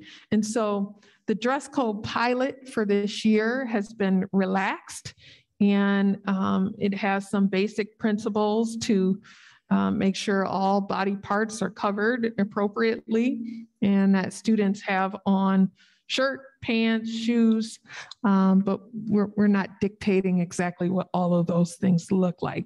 So we're excited about giving some students the freedom of expression and having some autonomy to wear what they would like to school, and not allow that to serve as a barrier for their attendance at school, which we were finding that some of our students were struggling with when their uniforms were not clean or laundered to wear to school. And so we're excited about that. It is a pilot. We had many, many students, parents, and staff members participate in our survey that contributed to the pilot for this year. And then finally, on a sad note, 2006 graduate Kevin Lucas II passed away. And there is a candlelight vigil scheduled on August 25th at 7:30 on our football field. And that vigil is being led by Miss DA, because the student was an instrumental part of the drama community at our school. So please join me in expressing our condolences to his family. And if you are able to attend, please don't hesitate to join us on August 25th at 7:30. And the funeral arrangements will take place in Texas. So thank you. That's all I have to share this evening. Thank you. Thank you. Any questions from the board? I don't have a question. Okay, Trustee Smith and then Trustee Corcoran. Yes, I don't have a question. Actually, I have a comment. I was able to participate in the registration over at the high school recently, and I just want to commend the staff and the team in regards to the easy flow of the process. And I sent out a message to Dr. Hitchcock informing of that, but I want to share it with the board and with the community. It was practically seamless. You know, it was so good to see parents and students and, you know, with their level of enthusiasm to return to school. And I was able to witness that, and, you know, I watched everybody, and it was just really a good feeling. I do want to also I want to commend Makai Daniels in regards to his leadership and his willingness to participate and take a leadership role.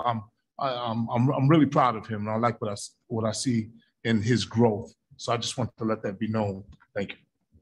Thank you. All right, Trustee Corcoran.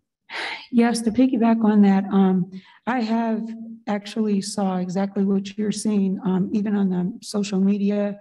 I had, you know, a few of my high school classmates where their son, you know, is now enrolled in Oak Park. I didn't know, but, you know, just to see the joy of the students coming back in person, it was a delight to see that.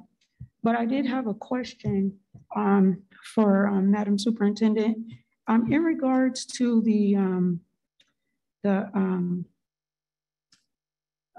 what fund is that called? It's the ESSER, the ESSER fund. The question that I had was, what is the projection of that fund and what is it used for? Currently, we're using it to prevent layoffs for teachers. Oh, okay. All right. And, and that was it? Thank you. Any other questions from the board? All right, then our next report is from our Assistant Superintendent for Teaching and Learning, Ms. Baptiste. So my report was primarily the learning models. I did want to take a moment just to thank Jason Hafner, Katie Morrison, who's out on maternity leave, Shayna Holden Murphy, who is now the principal at Key Elementary, Grayling Mercer, and these are all members of the teaching and learning team, Lisa Davis, the executive assistant, but also a really new member to our team, and she's here in the audience, Jackie Smith, the director for student services, who was very instrumental in just making sure like we are upholding the needs of our special needs students as we move forward with our plan. So it's been a joy working with you so far, Jackie, and all the best for this year and many more. And also just to give, I have to do my New York City way, a shout out to our summer school, all the teaching staff, and a special shout out to our summer school leaders, Amber Miller and Brandy North, who really held space for our families, our students, and did a rock star job over the course of the summer. So there's that. And then just our August professional development, our district PD plan for 2021 to 2022. And I know Dr. Hitchcock will speak much more to this as well over the course of the year, that we're centering elevating student voice. And that was very much evident it's very much evident in our agenda, and just centering family engagement, community sense of belonging for staff, students, and families, increasing student attendance, the collaboration we have with the organization Attendance Works, which is an internationally and more so nationally recognized organization.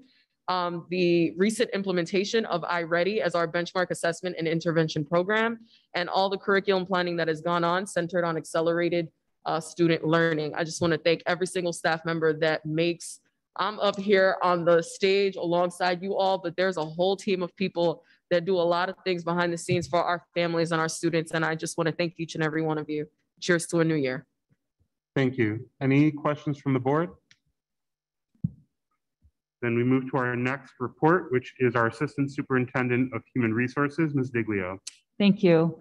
I too wanted to welcome back all of our returning staff and then of course, welcome our new staff. There was a question earlier. We are welcoming about 13 new staff right now. They're either on the board report this evening or in the process of onboarding. And some of that does include paraprofessionals and administrators.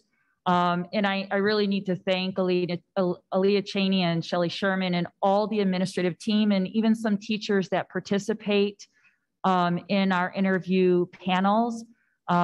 We really are staying strong to our hiring practices as presented in June and making sure we're bringing the best and the brightest to Oak Park and the right people. So I just want to thank everyone who's continues to participate in that task, but also want to thank everyone in advance for supporting our newest Oak Park staff members and giving them a warm welcome, not just this first week or first month, but throughout the year and working together to onboard them in the buildings. I also want to thank our building leaders and staff for engaging in COVID-19 training today. I know that Dr. Hitchcock had mentioned the protocols going into the meeting, and I appreciate that greatly. But we do work together as a team, and our building leaders led training this afternoon in all the buildings with our staff. So I appreciate the staff and our leadership teams holding our expectations and our safety protocols that are in place and maintaining them for our students and for each other.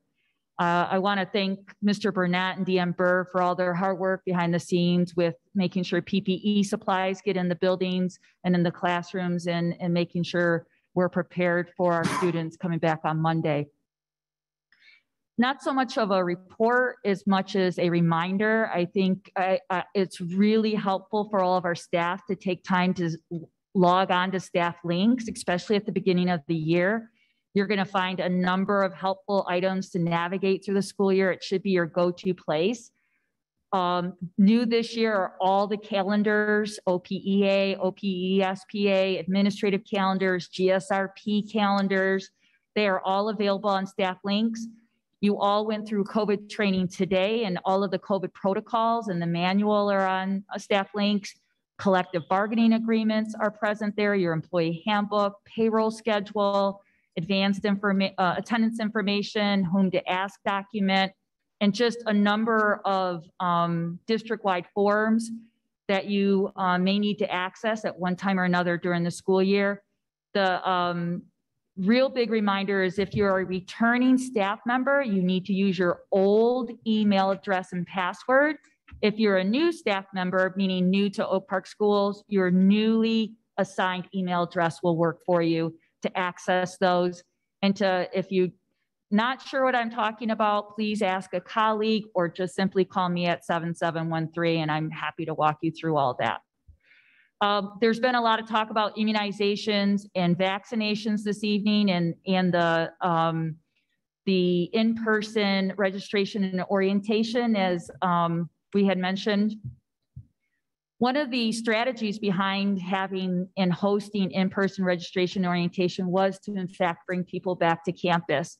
But as you all know, since June of 2020, or really even earlier, we have been working hard to get all of our students that attend Oak Park Schools immunized. This has been a bit of a challenge. One of the things that I need to remind everybody is that if your child is not up to date with their immunizations or do not have a waiver from the health department, they cannot attend in person. That is state law since 1978. This is my first time I've seen MDE come out with a letter just prior to school starting. With the global pandemic, they are reminding all school districts in the state that this law is in place and that we are not to allow kids to come in person if they are not up to date with their childhood immunizations. So one of our strategies was to host in-person registration and orientation to make it easier for families to come in person. Nurse Long, Shelley Sherman worked diligently on getting all of the MICR reports up to date along with the building secretaries. And we partnered with Oakland County Health Department and Ascensions so that if parents and kids showed up for those registration orientation and were not fully immunized, we were able to put them at a station right there on campus. I'm pleased to say that we immunized probably close to 90 students during that week. We still have more to go. And we also offered COVID-19 vaccinations as an option for those who wanted it, and we were able to vaccinate about 15 kids. But the big target was the immunizations, and we're still working hard there. And a huge thank you to Oakland County Health Department. This is a super busy time for them, and they have partnered with us. And Ascensions is always available. If you cannot get into your pediatrician, you need to call Ascensions. That's located in the high school. It's on our website. Make an appointment so that they can get your child immunized before the 30th. As mentioned also, there was some trainings that went on with Nurse Long and Nurse Sabbath for in-person training. Their big four: anaphylaxis training with EpiPens, asthma training, seizure training with diastats and diabetes. Plus they went over emergency response and safe legal aspects of school health. We focused a lot on COVID-19. You've heard me say for the last 2 years, we also are doing a lot of work with just general school health. And so we picked that up again today. So in addition to COVID-19 training, they had some general school health training. I also want to just mention that I am greatly appreciative of all of our staff. And in one of our groups, our OPEA, there is a wage reopener for that membership. We do have a meeting scheduled in the September, but I remain optimistic that our student enrollment will continue to grow.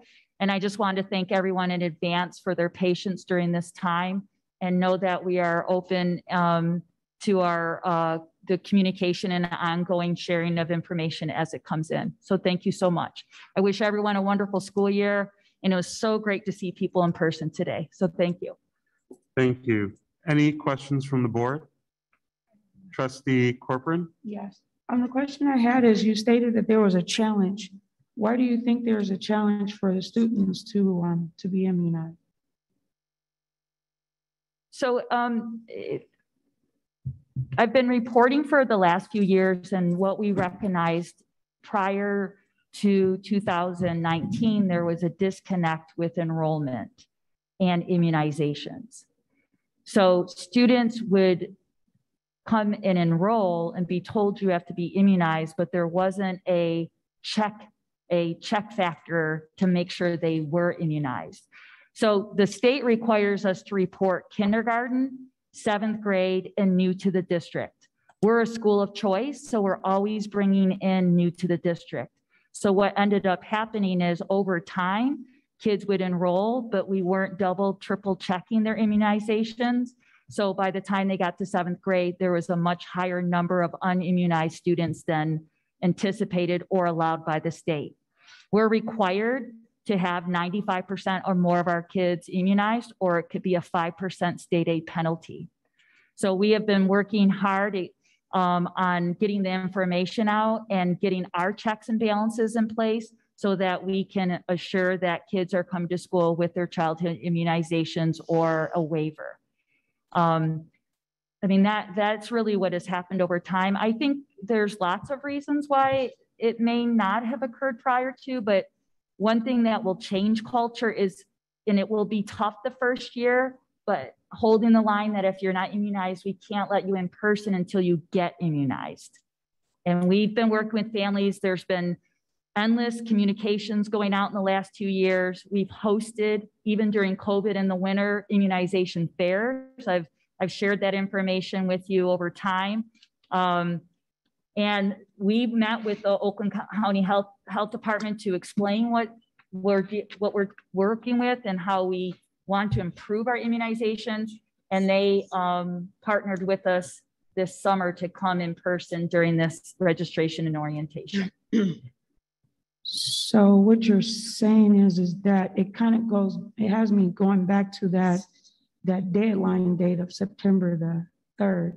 So the kids that we're waiting to be immunized, they're already enrolled, or they're new coming to the district and their status is not up to date?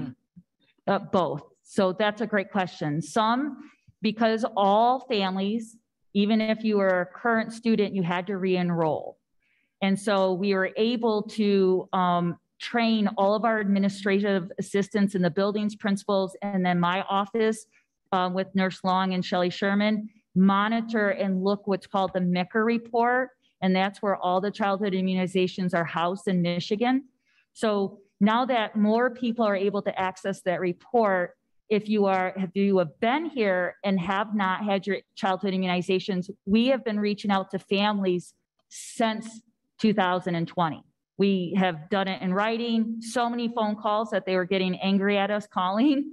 But we have been communicating with our current students, and then in enrollment, if you are new to the district, we can't fully enroll you and give you a schedule until you're immunized. And we're still working on that process. We'll continue to refine it and work with our families so that we're working together. So are they given a deadline? Because if it's crunch time at September 3rd, and these students who are not immunized, will that give room for another student who is completely 100% ready to go to be enrolled? That's possible. We've been giving deadlines for years, like months. We gave deadlines prior to going to in-person last April. We did communications then and reminded families that if you are choosing to come in person starting April 5th, you had to be immunized to come in person. So we have been giving deadlines, communications very regularly. So you're saying, and it's on our website as well. So they have to be immunized in person, but they have to be immunized virtual also, right? Yeah, that is what we would prefer. Yes, they do. They should be immunized, right, or have a waiver. Okay. And so they, that's a great question too. Yes, everyone, all the children attending should have their childhood immunizations, but we can't allow them in person if they don't. Okay. I was just trying to cover the enrollment rate right now. Yeah, I appreciate that. Thank you. Any other questions for Ms. Diglio? All right, Trustee Lunkins, can you please read the public participation?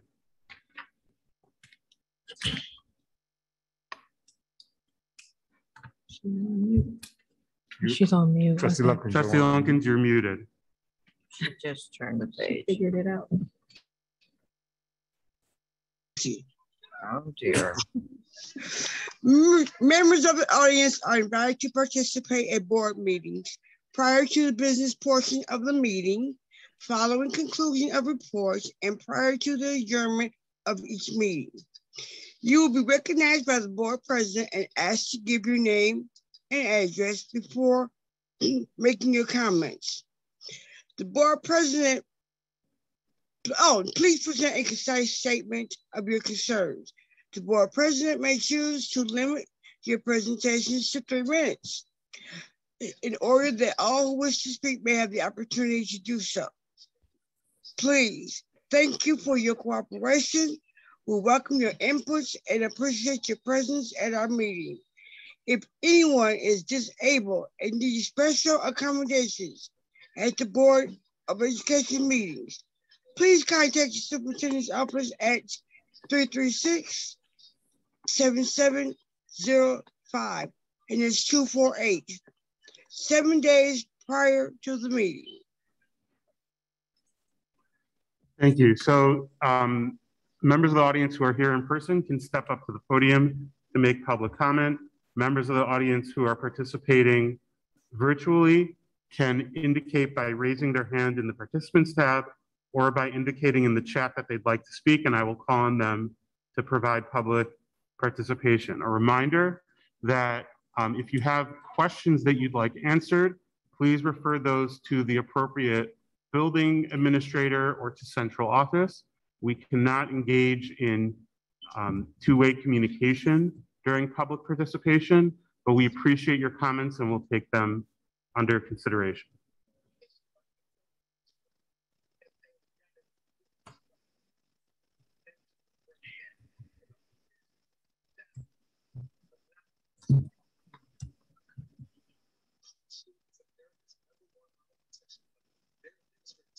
At this time, I don't see any hands raised or messages in the chat or people at the podium here, so we will move forward. I'm sorry, I see Ms. Haichu has raised her hand. Ms. Haichu, go ahead. All right, hi. So it's been a little while, about close to a decade since I've been here to speak. I'm Margot Haichu, 31340 Pagels Drive. We're in Michigan, and I just want to just read a brief statement that I have. I'd like to express some concerns I have regarding the alleged freeze or withholding of a step or salary progression, however we want to call it. I am utterly disappointed and disheartened as a teacher of 15 years in this district. Number one, it has become apparent that the July 1st budget did not include a step increase. One could argue that this alleged freeze was the intention from the beginning. Number two, I am confused as to why, upon learning of this, learning of this non-step increase, the board budget was approved. Or excuse me, the board approved the budget and not revisited it or sent it back for revision.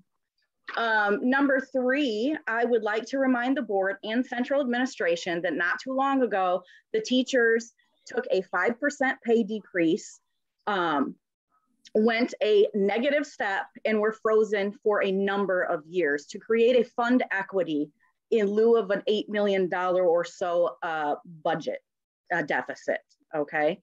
For this district, in good faith, that somewhere in the future, we would be offered some gratuity.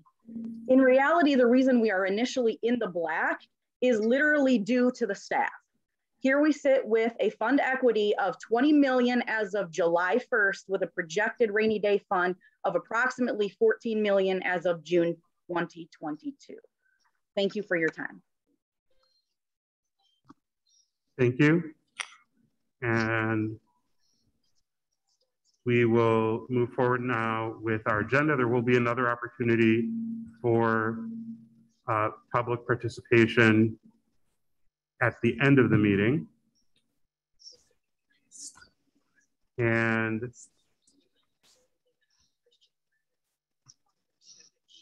we have our first action item 7A. Trustee Goodfriend, can you read that, please? I'm sorry, but it's too dark. I can't read today. Okay. Thank you. Trustee Corcoran. One moment. 7A. Yep, 1 second. I can't see it. It's a handicap. It's coming up here. Resolve that Will Park Board of Education. I pulled the wrong one up.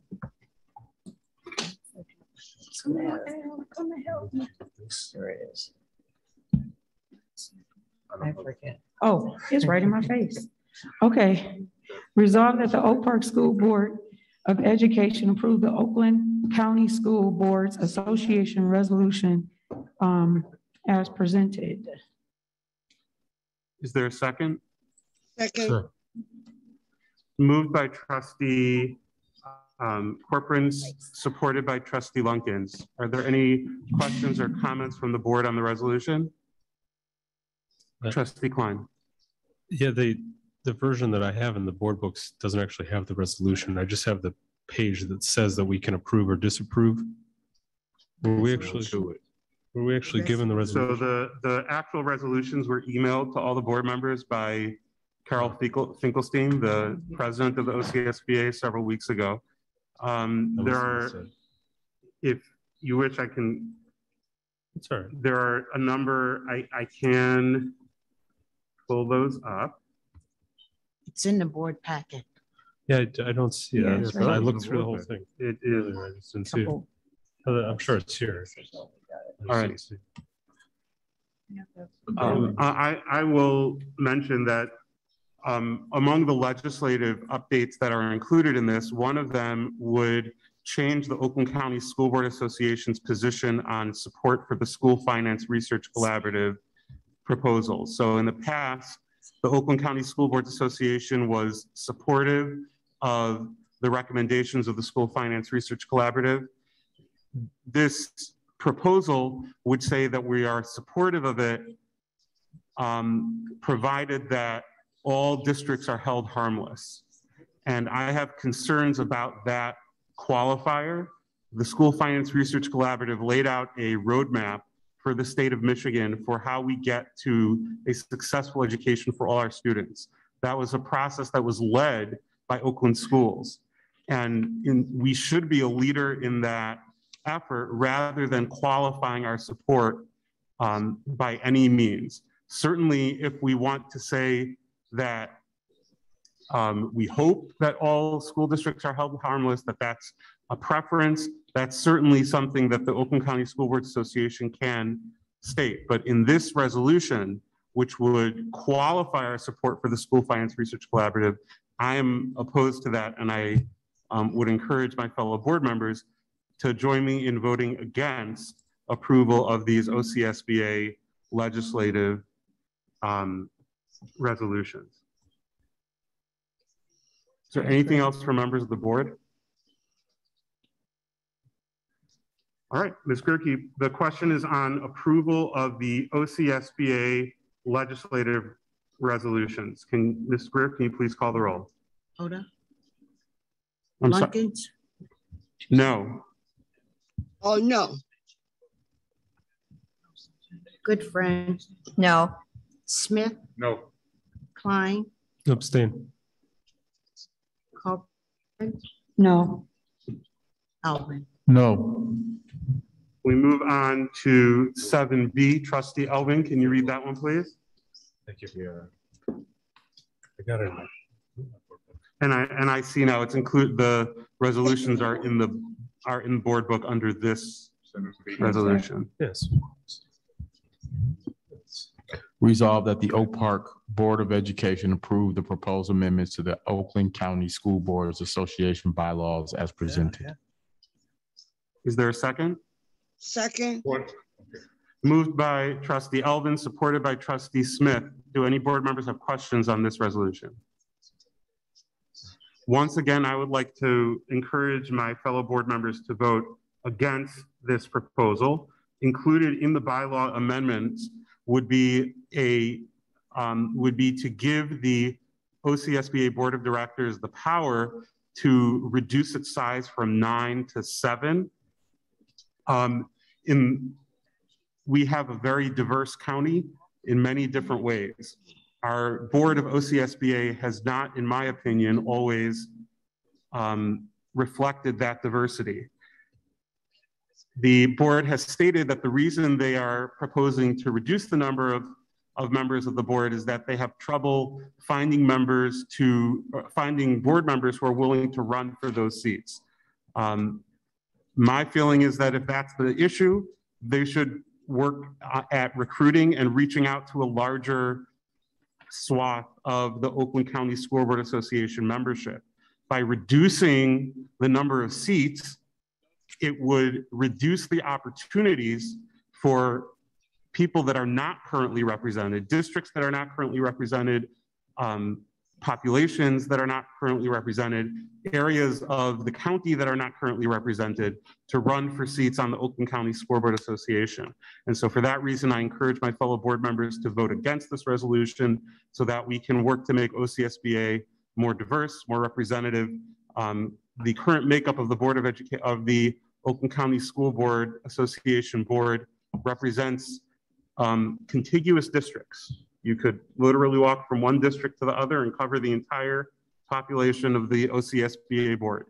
And we are a county that's far larger than that and should be reflected, in my opinion. Can I make a comment? Please. Just on that particular note, it's my understanding that the current bylaws actually don't specify the numbers. So couldn't the current board of directors just drop down to even less than 7? So there is in the current bylaws a mechanism for the board to seek candidates who would consider being appointed to empty seats, which is what they state that they're intending to do to fill the current empty seats. But what they have stated in their communication is that in the future, they're concerned there may be even more of a drop off and they may have to reduce the number of board members in order to meet that requirement. But even if this doesn't pass, what this says is there shall not be less than 7, but the current bylaws don't have any ceiling or any floor rather. So it could go down to 3 under the current status. And there's certainly, I would agree with you that the bylaws should be amended to state the number of board members that are required. The current bylaws do not have that at this point, yes.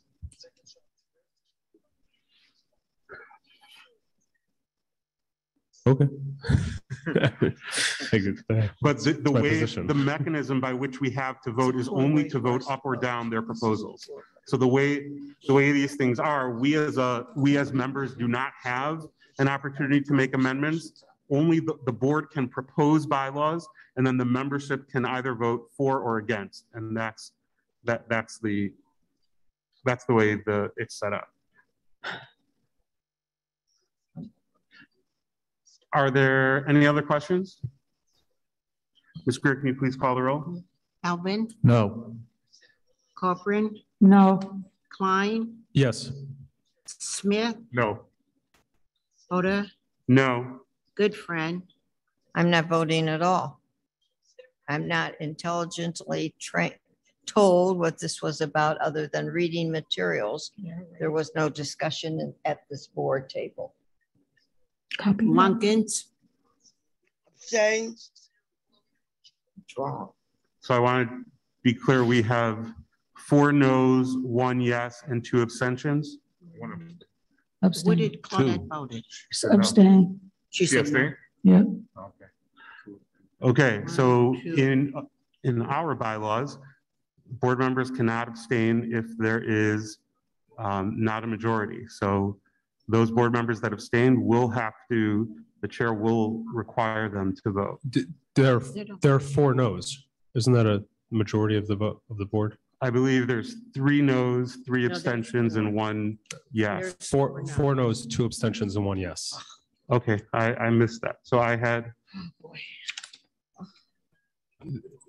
trustee Goodfriend, trustee Lunkins, and trustee Corcoran abstaining. Is that wrong? No. I didn't Okay. vote at all. You got your, That's an abstention. That's right. you got 4 phone. No. Paying attention. Alvin, Corcoran, Smith, and Hoda. So you- Corcoran voted no. Yes. Okay, I'm sorry, I misheard that. Thank you. So that resolution is defeated. We move on to information items. And the first one is regarding our March 28th board meeting, which is during spring break.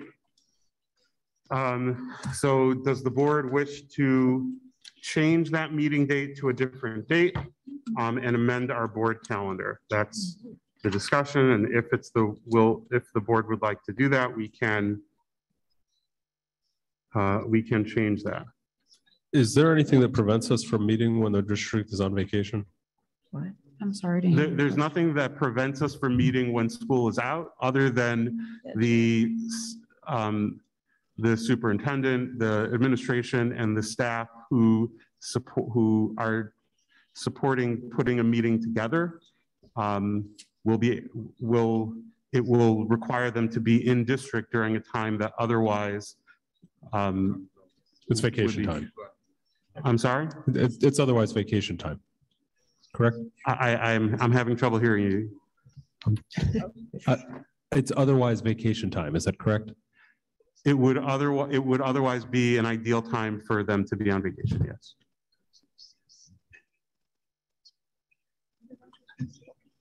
Is there any other board discussion on moving the board date? The meeting date?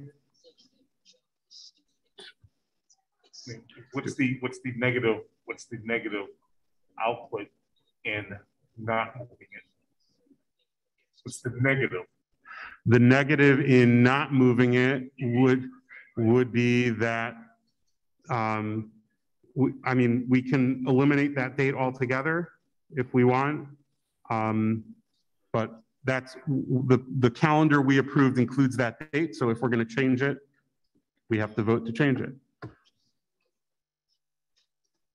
So am I hearing that the board is in support of eliminating that date, or do we want to change it to a different date? I mean, are we open for discussion right now? This is the time for discussion. That's the forum. Leave it as is. We should look for an alter, I believe. Trustee Lunkins? Even if we agree to change it, we still gonna have to make up another date anyway, right?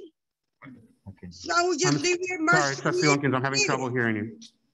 I said, if we decide to change the date, we're gonna eventually have to come up with another date for that. We could either come up with another date, or we could eliminate that date from the calendar and just meet at the next scheduled date. Just leave it as is. Leave it as is. It's a matter of inconvenience in there. I'm not in favor of inconveniencing any of the board members here.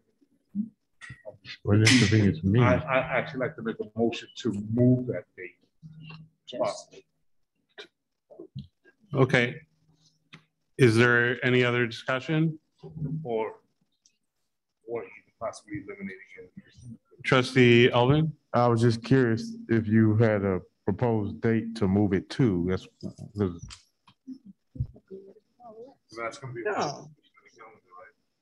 What is now? it would if we pass something, but if we pass a motion. My thing is, I would hate to, if it's a spring break and the school is out, and we have teachers or staff members that are on vacation during that time. I don't want to inconvenience them. I know if the shoe is on the other foot, I wouldn't want to be inconvenienced. Correct. So, Do we have the exact school schedule handy to know when the vacation is? That we do. That is posted on our website.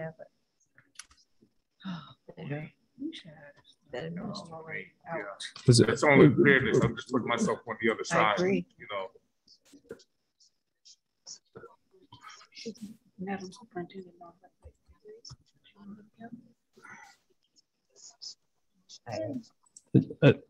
I think Trustee Smith has a point about moving it so we don't wind up with a double long meeting in the first April meeting, which would also be the last meeting before Passover.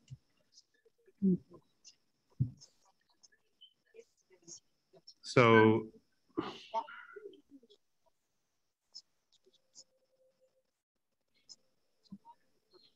what's the proposal? So I just need to know Well, based on the dates of the vacation, we would move presumably to the week before or the week after. Or we put up a vote. I know you ain't sitting up here. It's not stated on the calendar. Excuse me, President Holder, are you looking for the calendar for the school year for 2022? I'm looking at my own calendar for March to see what's happening the week before and what's happening the week after. Oh, you mean your personal calendar? So I would be so either one would be fine with me if we want to meet April 4th or March 21st. Does Trustee Elvin?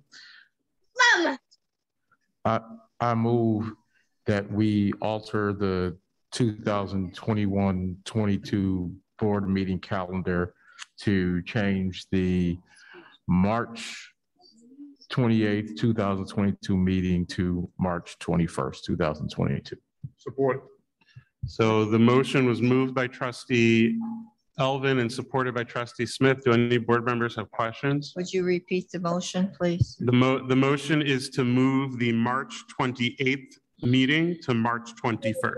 I agree. And to amend our calendar as such. Absolutely. Okay. Okay, Fine. any questions? I'll support that. Ms. Greer, can you please call the roll? Lunkins, Yes. Goodfriend, Yes. Hoda, Yes. Smith, Yes. Klein, Yes. Copeland, No, I mean, yes. and Alvin. Yes.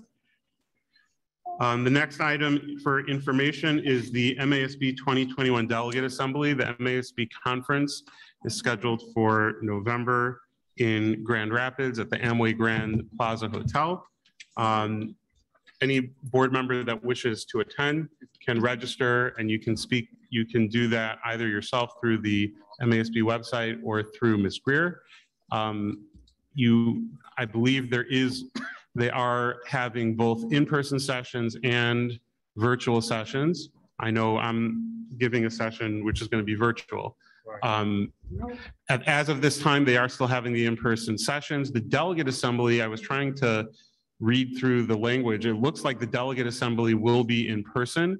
So if there are board members that are planning to attend in person in Grand Rapids and would like to represent the district on the delegate assembly of MASB, we can consider that. I believe we have 2 spots plus an alternate.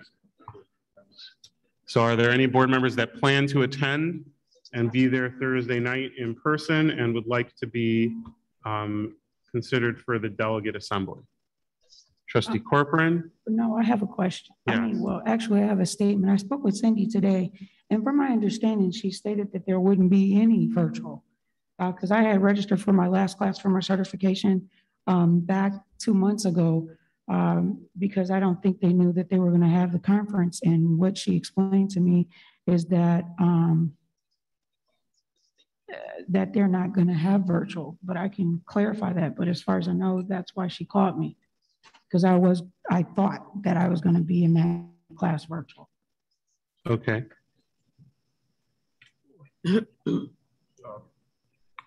As far as the delegate assembly, are there any board members that would like to be considered to represent the district on the delegate assembly? I would. Trustee Smith? Yes. Speak in your mind. Yeah, I would like to be considered. But I do want to verify what is the platform. Is it going to be They send that virtual to us. or is it going to be? Oh. Because the fact that, we have. Yes, you're right. Because we have to get approval to attend via the board, so. Right. That's right. So right now, I'd like to say tentatively, I would like to represent. Okay. So since I'm going, and if it's not in person, then you're saying you can go ahead, right? But if You're it's gonna need 2. Oh, well, I'll be there. Okay. And alternates. Okay. So I'll Yeah. be. So is there any objection to Trustee Smith and Trustee Corcoran being our delegates to the delegate assembly? No. All right. I think they'll do great. What's that, Trustee Klein? I think they're great choices. I do too. Okay. If there's no objection, I'll consider it unanimously approved. I don't know why. I'm sorry, I just realized going back to our action items, I forgot about our personnel actions. So I'll ask for a motion to approve the personnel recommendations. I'll make a motion. Go ahead. I'll make a motion that we approve the personnel action for August 23rd, 2021.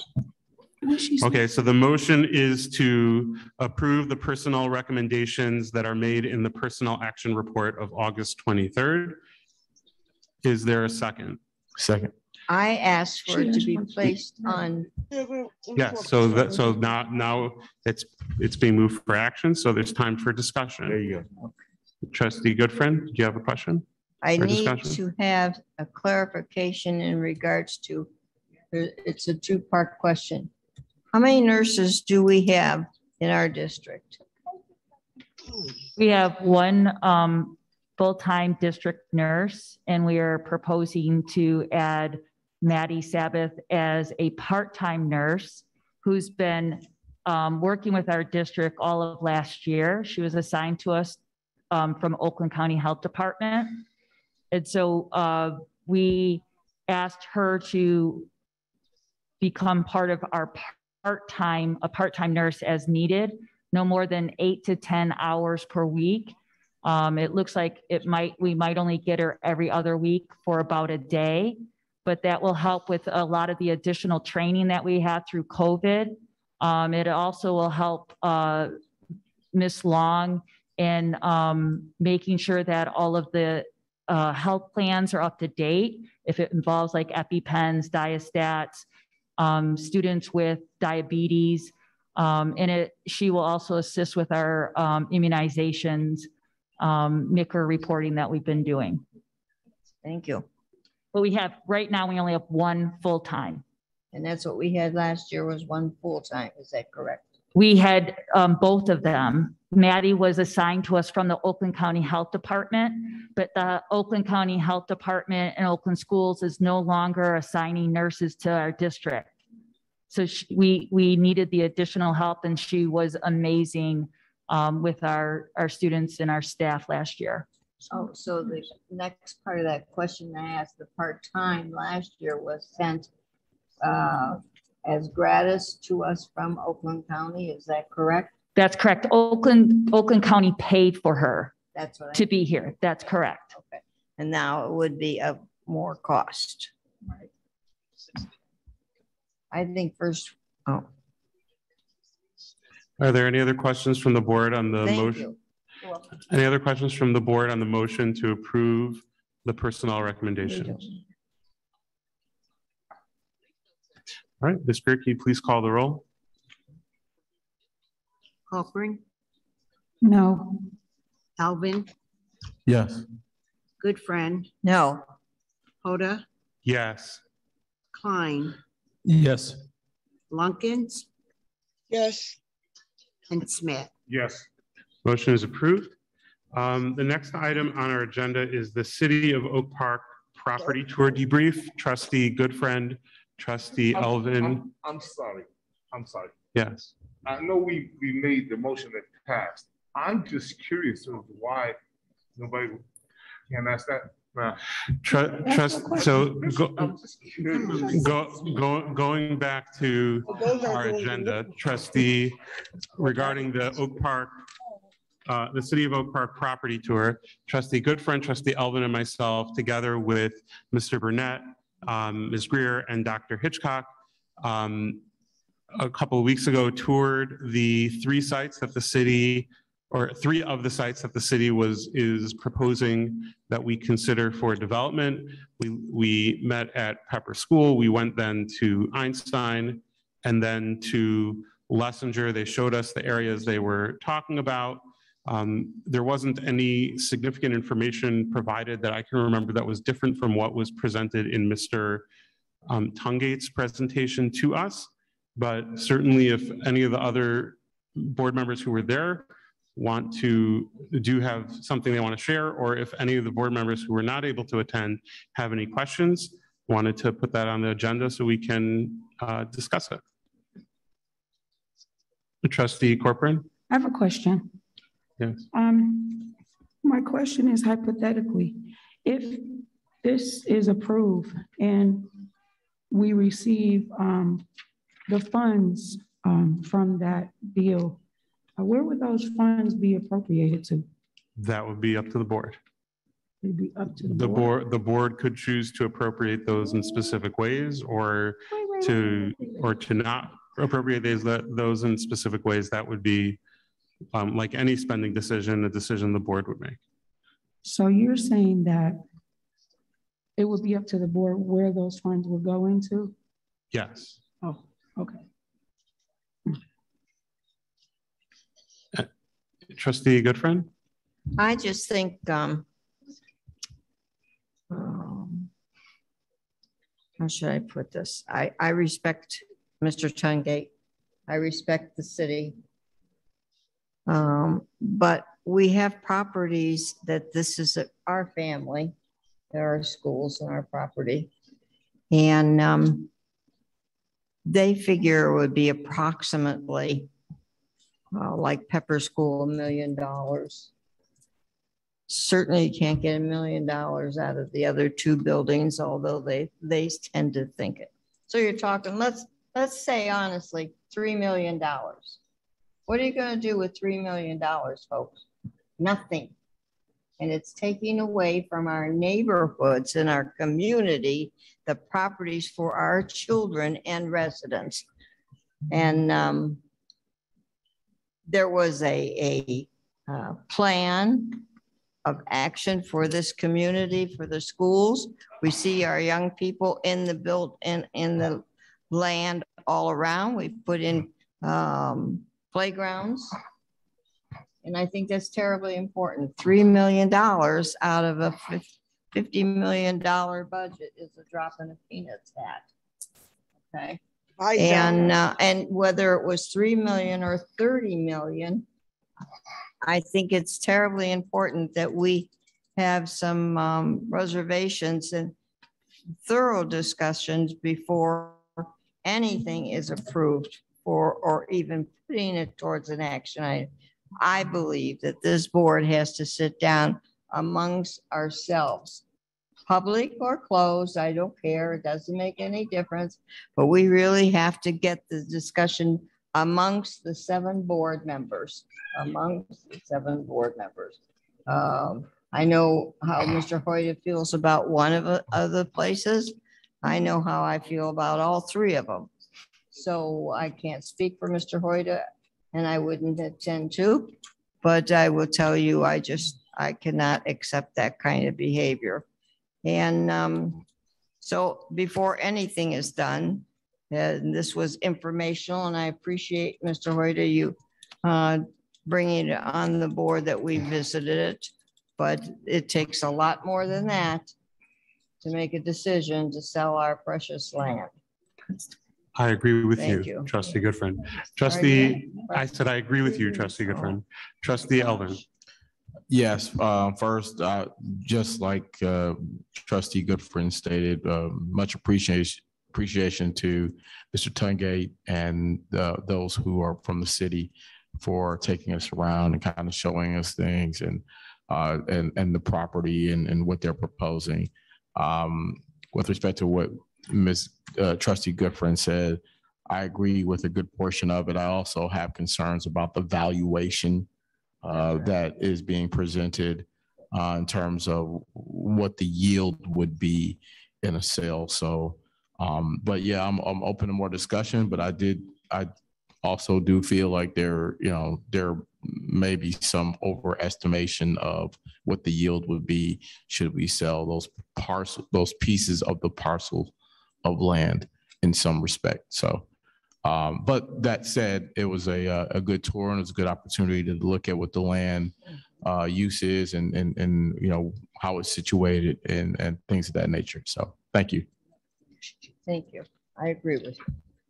Okay, so does the board wish to pursue this matter further or not at this time? Based on the comments of the board members and that my feelings are in line as well, I'm going to move that we table this issue. I don't know if that's a proper motion, but So we don't need to have a motion at this time. It's just if the board wants to pursue it further, we can schedule further meetings. But if the board is not it does not want to pursue this further, then we don't need to pursue further discussion. No. So from the looks I'm getting, I'm interpreting that to mean that there's not a desire for further discussion. Is that I think correct? You read that one. Okay. Right. Then we move forward with the ATS Educational Services contract. This is our alternative schools and virtual school provider. And Dr. Hitchcock, are you going to speak to that? Actually, Ms. Ostrowinski is joining us this evening, and she will speak to that for us. Ms. Good evening, Ostrowinski. everyone. Good evening. Good evening, everyone. Thank you, Dr. Hitchcock. Thank you, Board of Education. This evening, we are proposing to renew our contract with the ATS Educational Services for a period of 5 years. That will be for the 2021-22 through the 2025-26 school year. So a little bit of history about the ATS partnership with Oak Park Schools.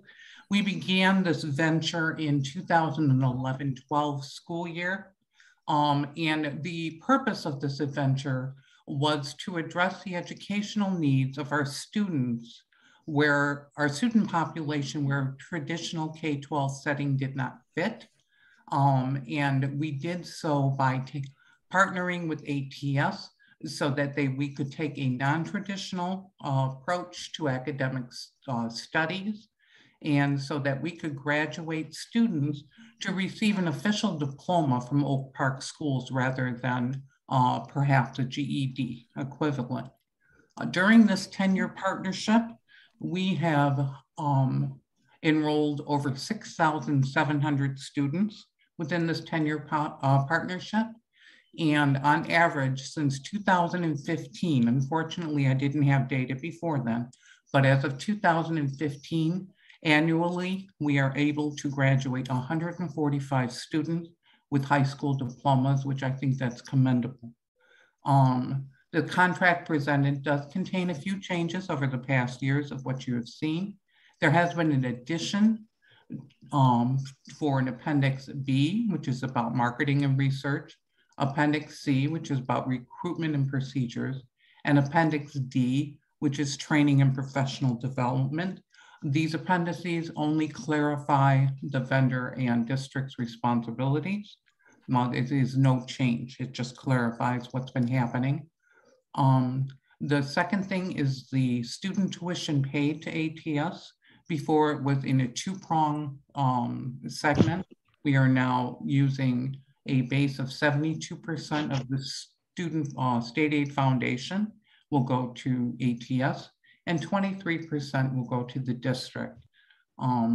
Based on the 2021-22 budget projection, that should generate revenue of about $1.2 million. Are there any questions, please? Do any board members have questions about the contract? I didn't hear anything. It was very muffled. I was struggling. Okay. So to reiterate, there's the contract with ATS, which is our virtual and alternative school vendor. We've been partnered with them since the 2011-2012 school year. There are a couple of additions to the new contract which clarify the responsibilities of the vendor and the district in terms of professional development and recruitment and marketing. The breakdown will be, and Doreen, correct me if I'm wrong, was it 70-28? So 72% of each FTE, each full-time enrolled student, full-time equivalent student will go to the vendor and 28% will go to the district. Right. They have graduated since 2015, 145 high school graduates through this program. And annually. Thank you, Doreen. And I know, Doreen, you gave us a number for the number of students altogether. I believe it was about 6,000. Did I get that right?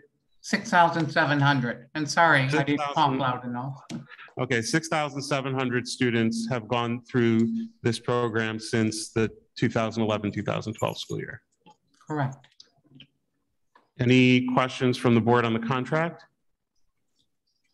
Okay, so that will be, so I do have a question. Do we know what enrollment, what the enrollment trends specifically regarding the alternative school and the virtual school have looked like these last couple of years? I do have that information. The student enrollment over this past year has declined. The projected enrollment is based on approximately 50 students more. If you remember back approximately 2 years ago, we did lose approximately 600 students in the alternative program. That was because the mortar, the Lessinger building, if you will, was no longer attractive, and the virtual world started coming into place. So we have maintained approximately 450 students between the two groupings. At one point in time, we reached an all-time high of about 1,000 students in the programming. But then once that's leveled off, we've maintained about the 450, 490 students in the programming. Okay, thank you. And the 72-28 breakdown, is that the same as it was previously? Before, there was one that was 75-25, and then it was renegotiated to the 72-28. So the district would be getting a larger, the district would be getting a larger percentage under this contract. It's the same as from last year, yeah. The same as from the last contract, okay. And of course, as my fellow board members know, we've had a wonderful partnership over the years with Mr. Weaver and his team. And the district has one thing, when we went on that tour of the different buildings, after the tour was over, since we were at Lessinger anyway, Mr. Burnett gave us a tour of the construction that's going on inside Lessinger to prepare it for the Early Childhood Center. And we were able to see that is the building that used to house the alternative school. Now that the alternative school is being moved to fully virtual, that building, and there is, I believe, also they're maintaining another location, but there was no more need for that building presence. One of the things that was there, though, is the commercial kitchen that they had built for their students, and they left that equipment for the district, which will now be the Chartwell's catering kitchen for our district. So he was very gracious about that. Yes. So with that, we will move to communications and addenda. And once again, are there any communications or addenda from members of the board? Trustee Goodfriend. Yes. 2 students from 1980 graduating class, married. And they both passed away this past week, a day apart from COVID. Andy Lesser and Rebecca Smith Lesser. We lost them both. Bright young people. Thank you, Trustee Goodfriend. Sorry about that. Trustee Corcoran. I actually had a question that I missed to ask it. Can I ask it now or? Go ahead. But it's for Madam Superintendent. You had stated about the four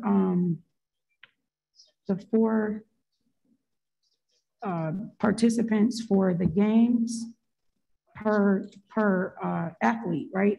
Correct. Yes. Okay. With like the ticket sales going down and certain things that are transpiring, and we no longer at this point have a CFFO. The question I guess I would ask is it possible to receive a detailed expenditure report?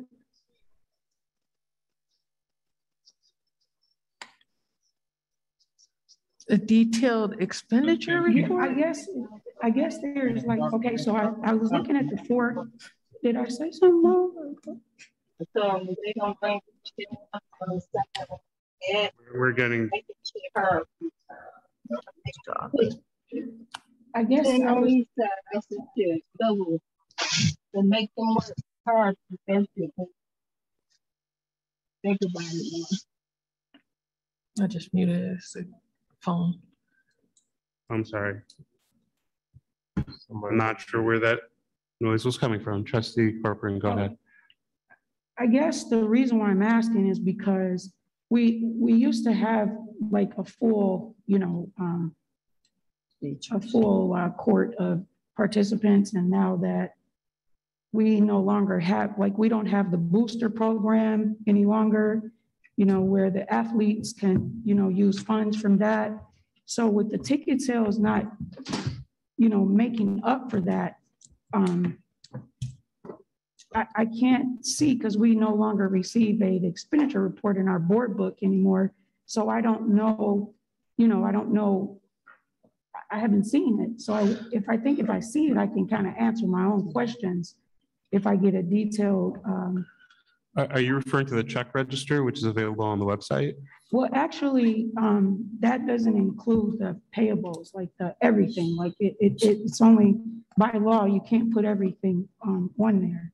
So what I saw, I didn't see what was on the website. So I don't know what I'm confused by what you're asking for, Trustee Corcoran. Okay, so if I could please see a detailed accounts payable or the expenditures that is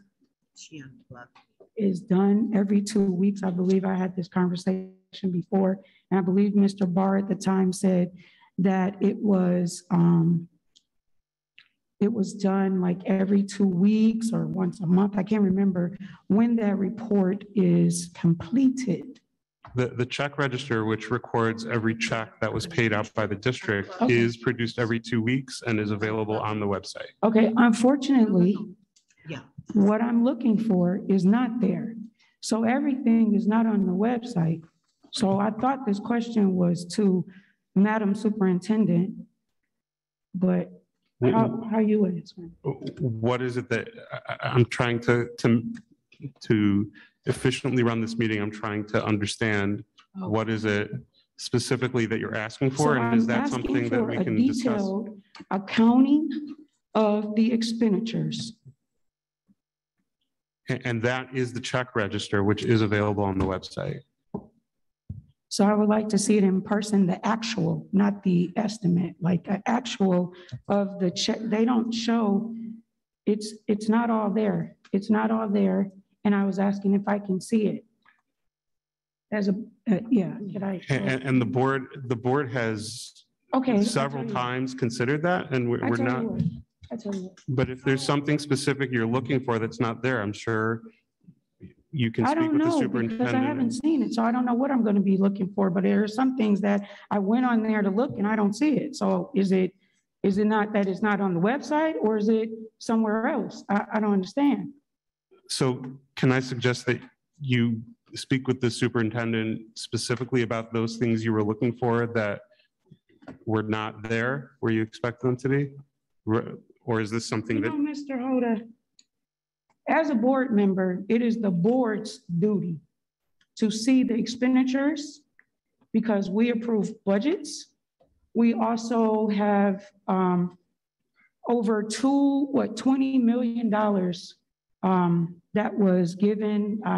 There is no way to track all of that if I'm just looking at the website, because there were some things that I was looking for that I did not see.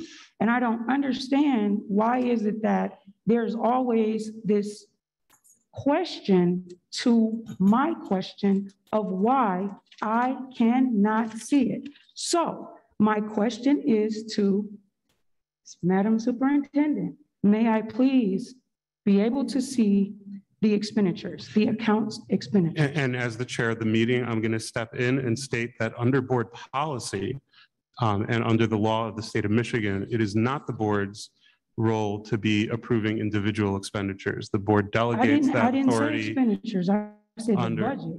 What are you talking about? The budget is available both on the website and was provided to all the board members and approved in your board packet. That's where the budget is. The check register is available for anyone to see on the website. If I'm trying to understand better what you're referring to. I would like to put a motion on the floor. My motion is that because we no longer have a CFFO, if we could go back to allowing the payables back into the board packet so the board can see what's on the website, like have a printout. Is that fair? That motion is out of order, considering that the board has already voted on that, and our bylaws say we do not reconsider motions that have already been voted on until a given amount of time has passed or something has changed. We have a CFOO that is going subject to board approval in the next board meeting. So there's really no need for the board to go through that matter that we've already voted on several times.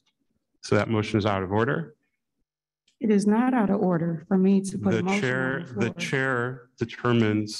the chair makes determinations, and under Robert's Rules of Order, the chair's ruling is final. The chair's ruling is that that motion is out of order as it does not align with our bylaws. Are there any other communications or addenda from the Board of Education? Okay, any other communications or addenda for members of the public? You can raise your hand using the participants tab or comment in the chat that you'd like to speak, and I will call on you. We do ask that you limit your comments to 3 minutes so that all who wish to speak may have the opportunity to do so. Yes, please.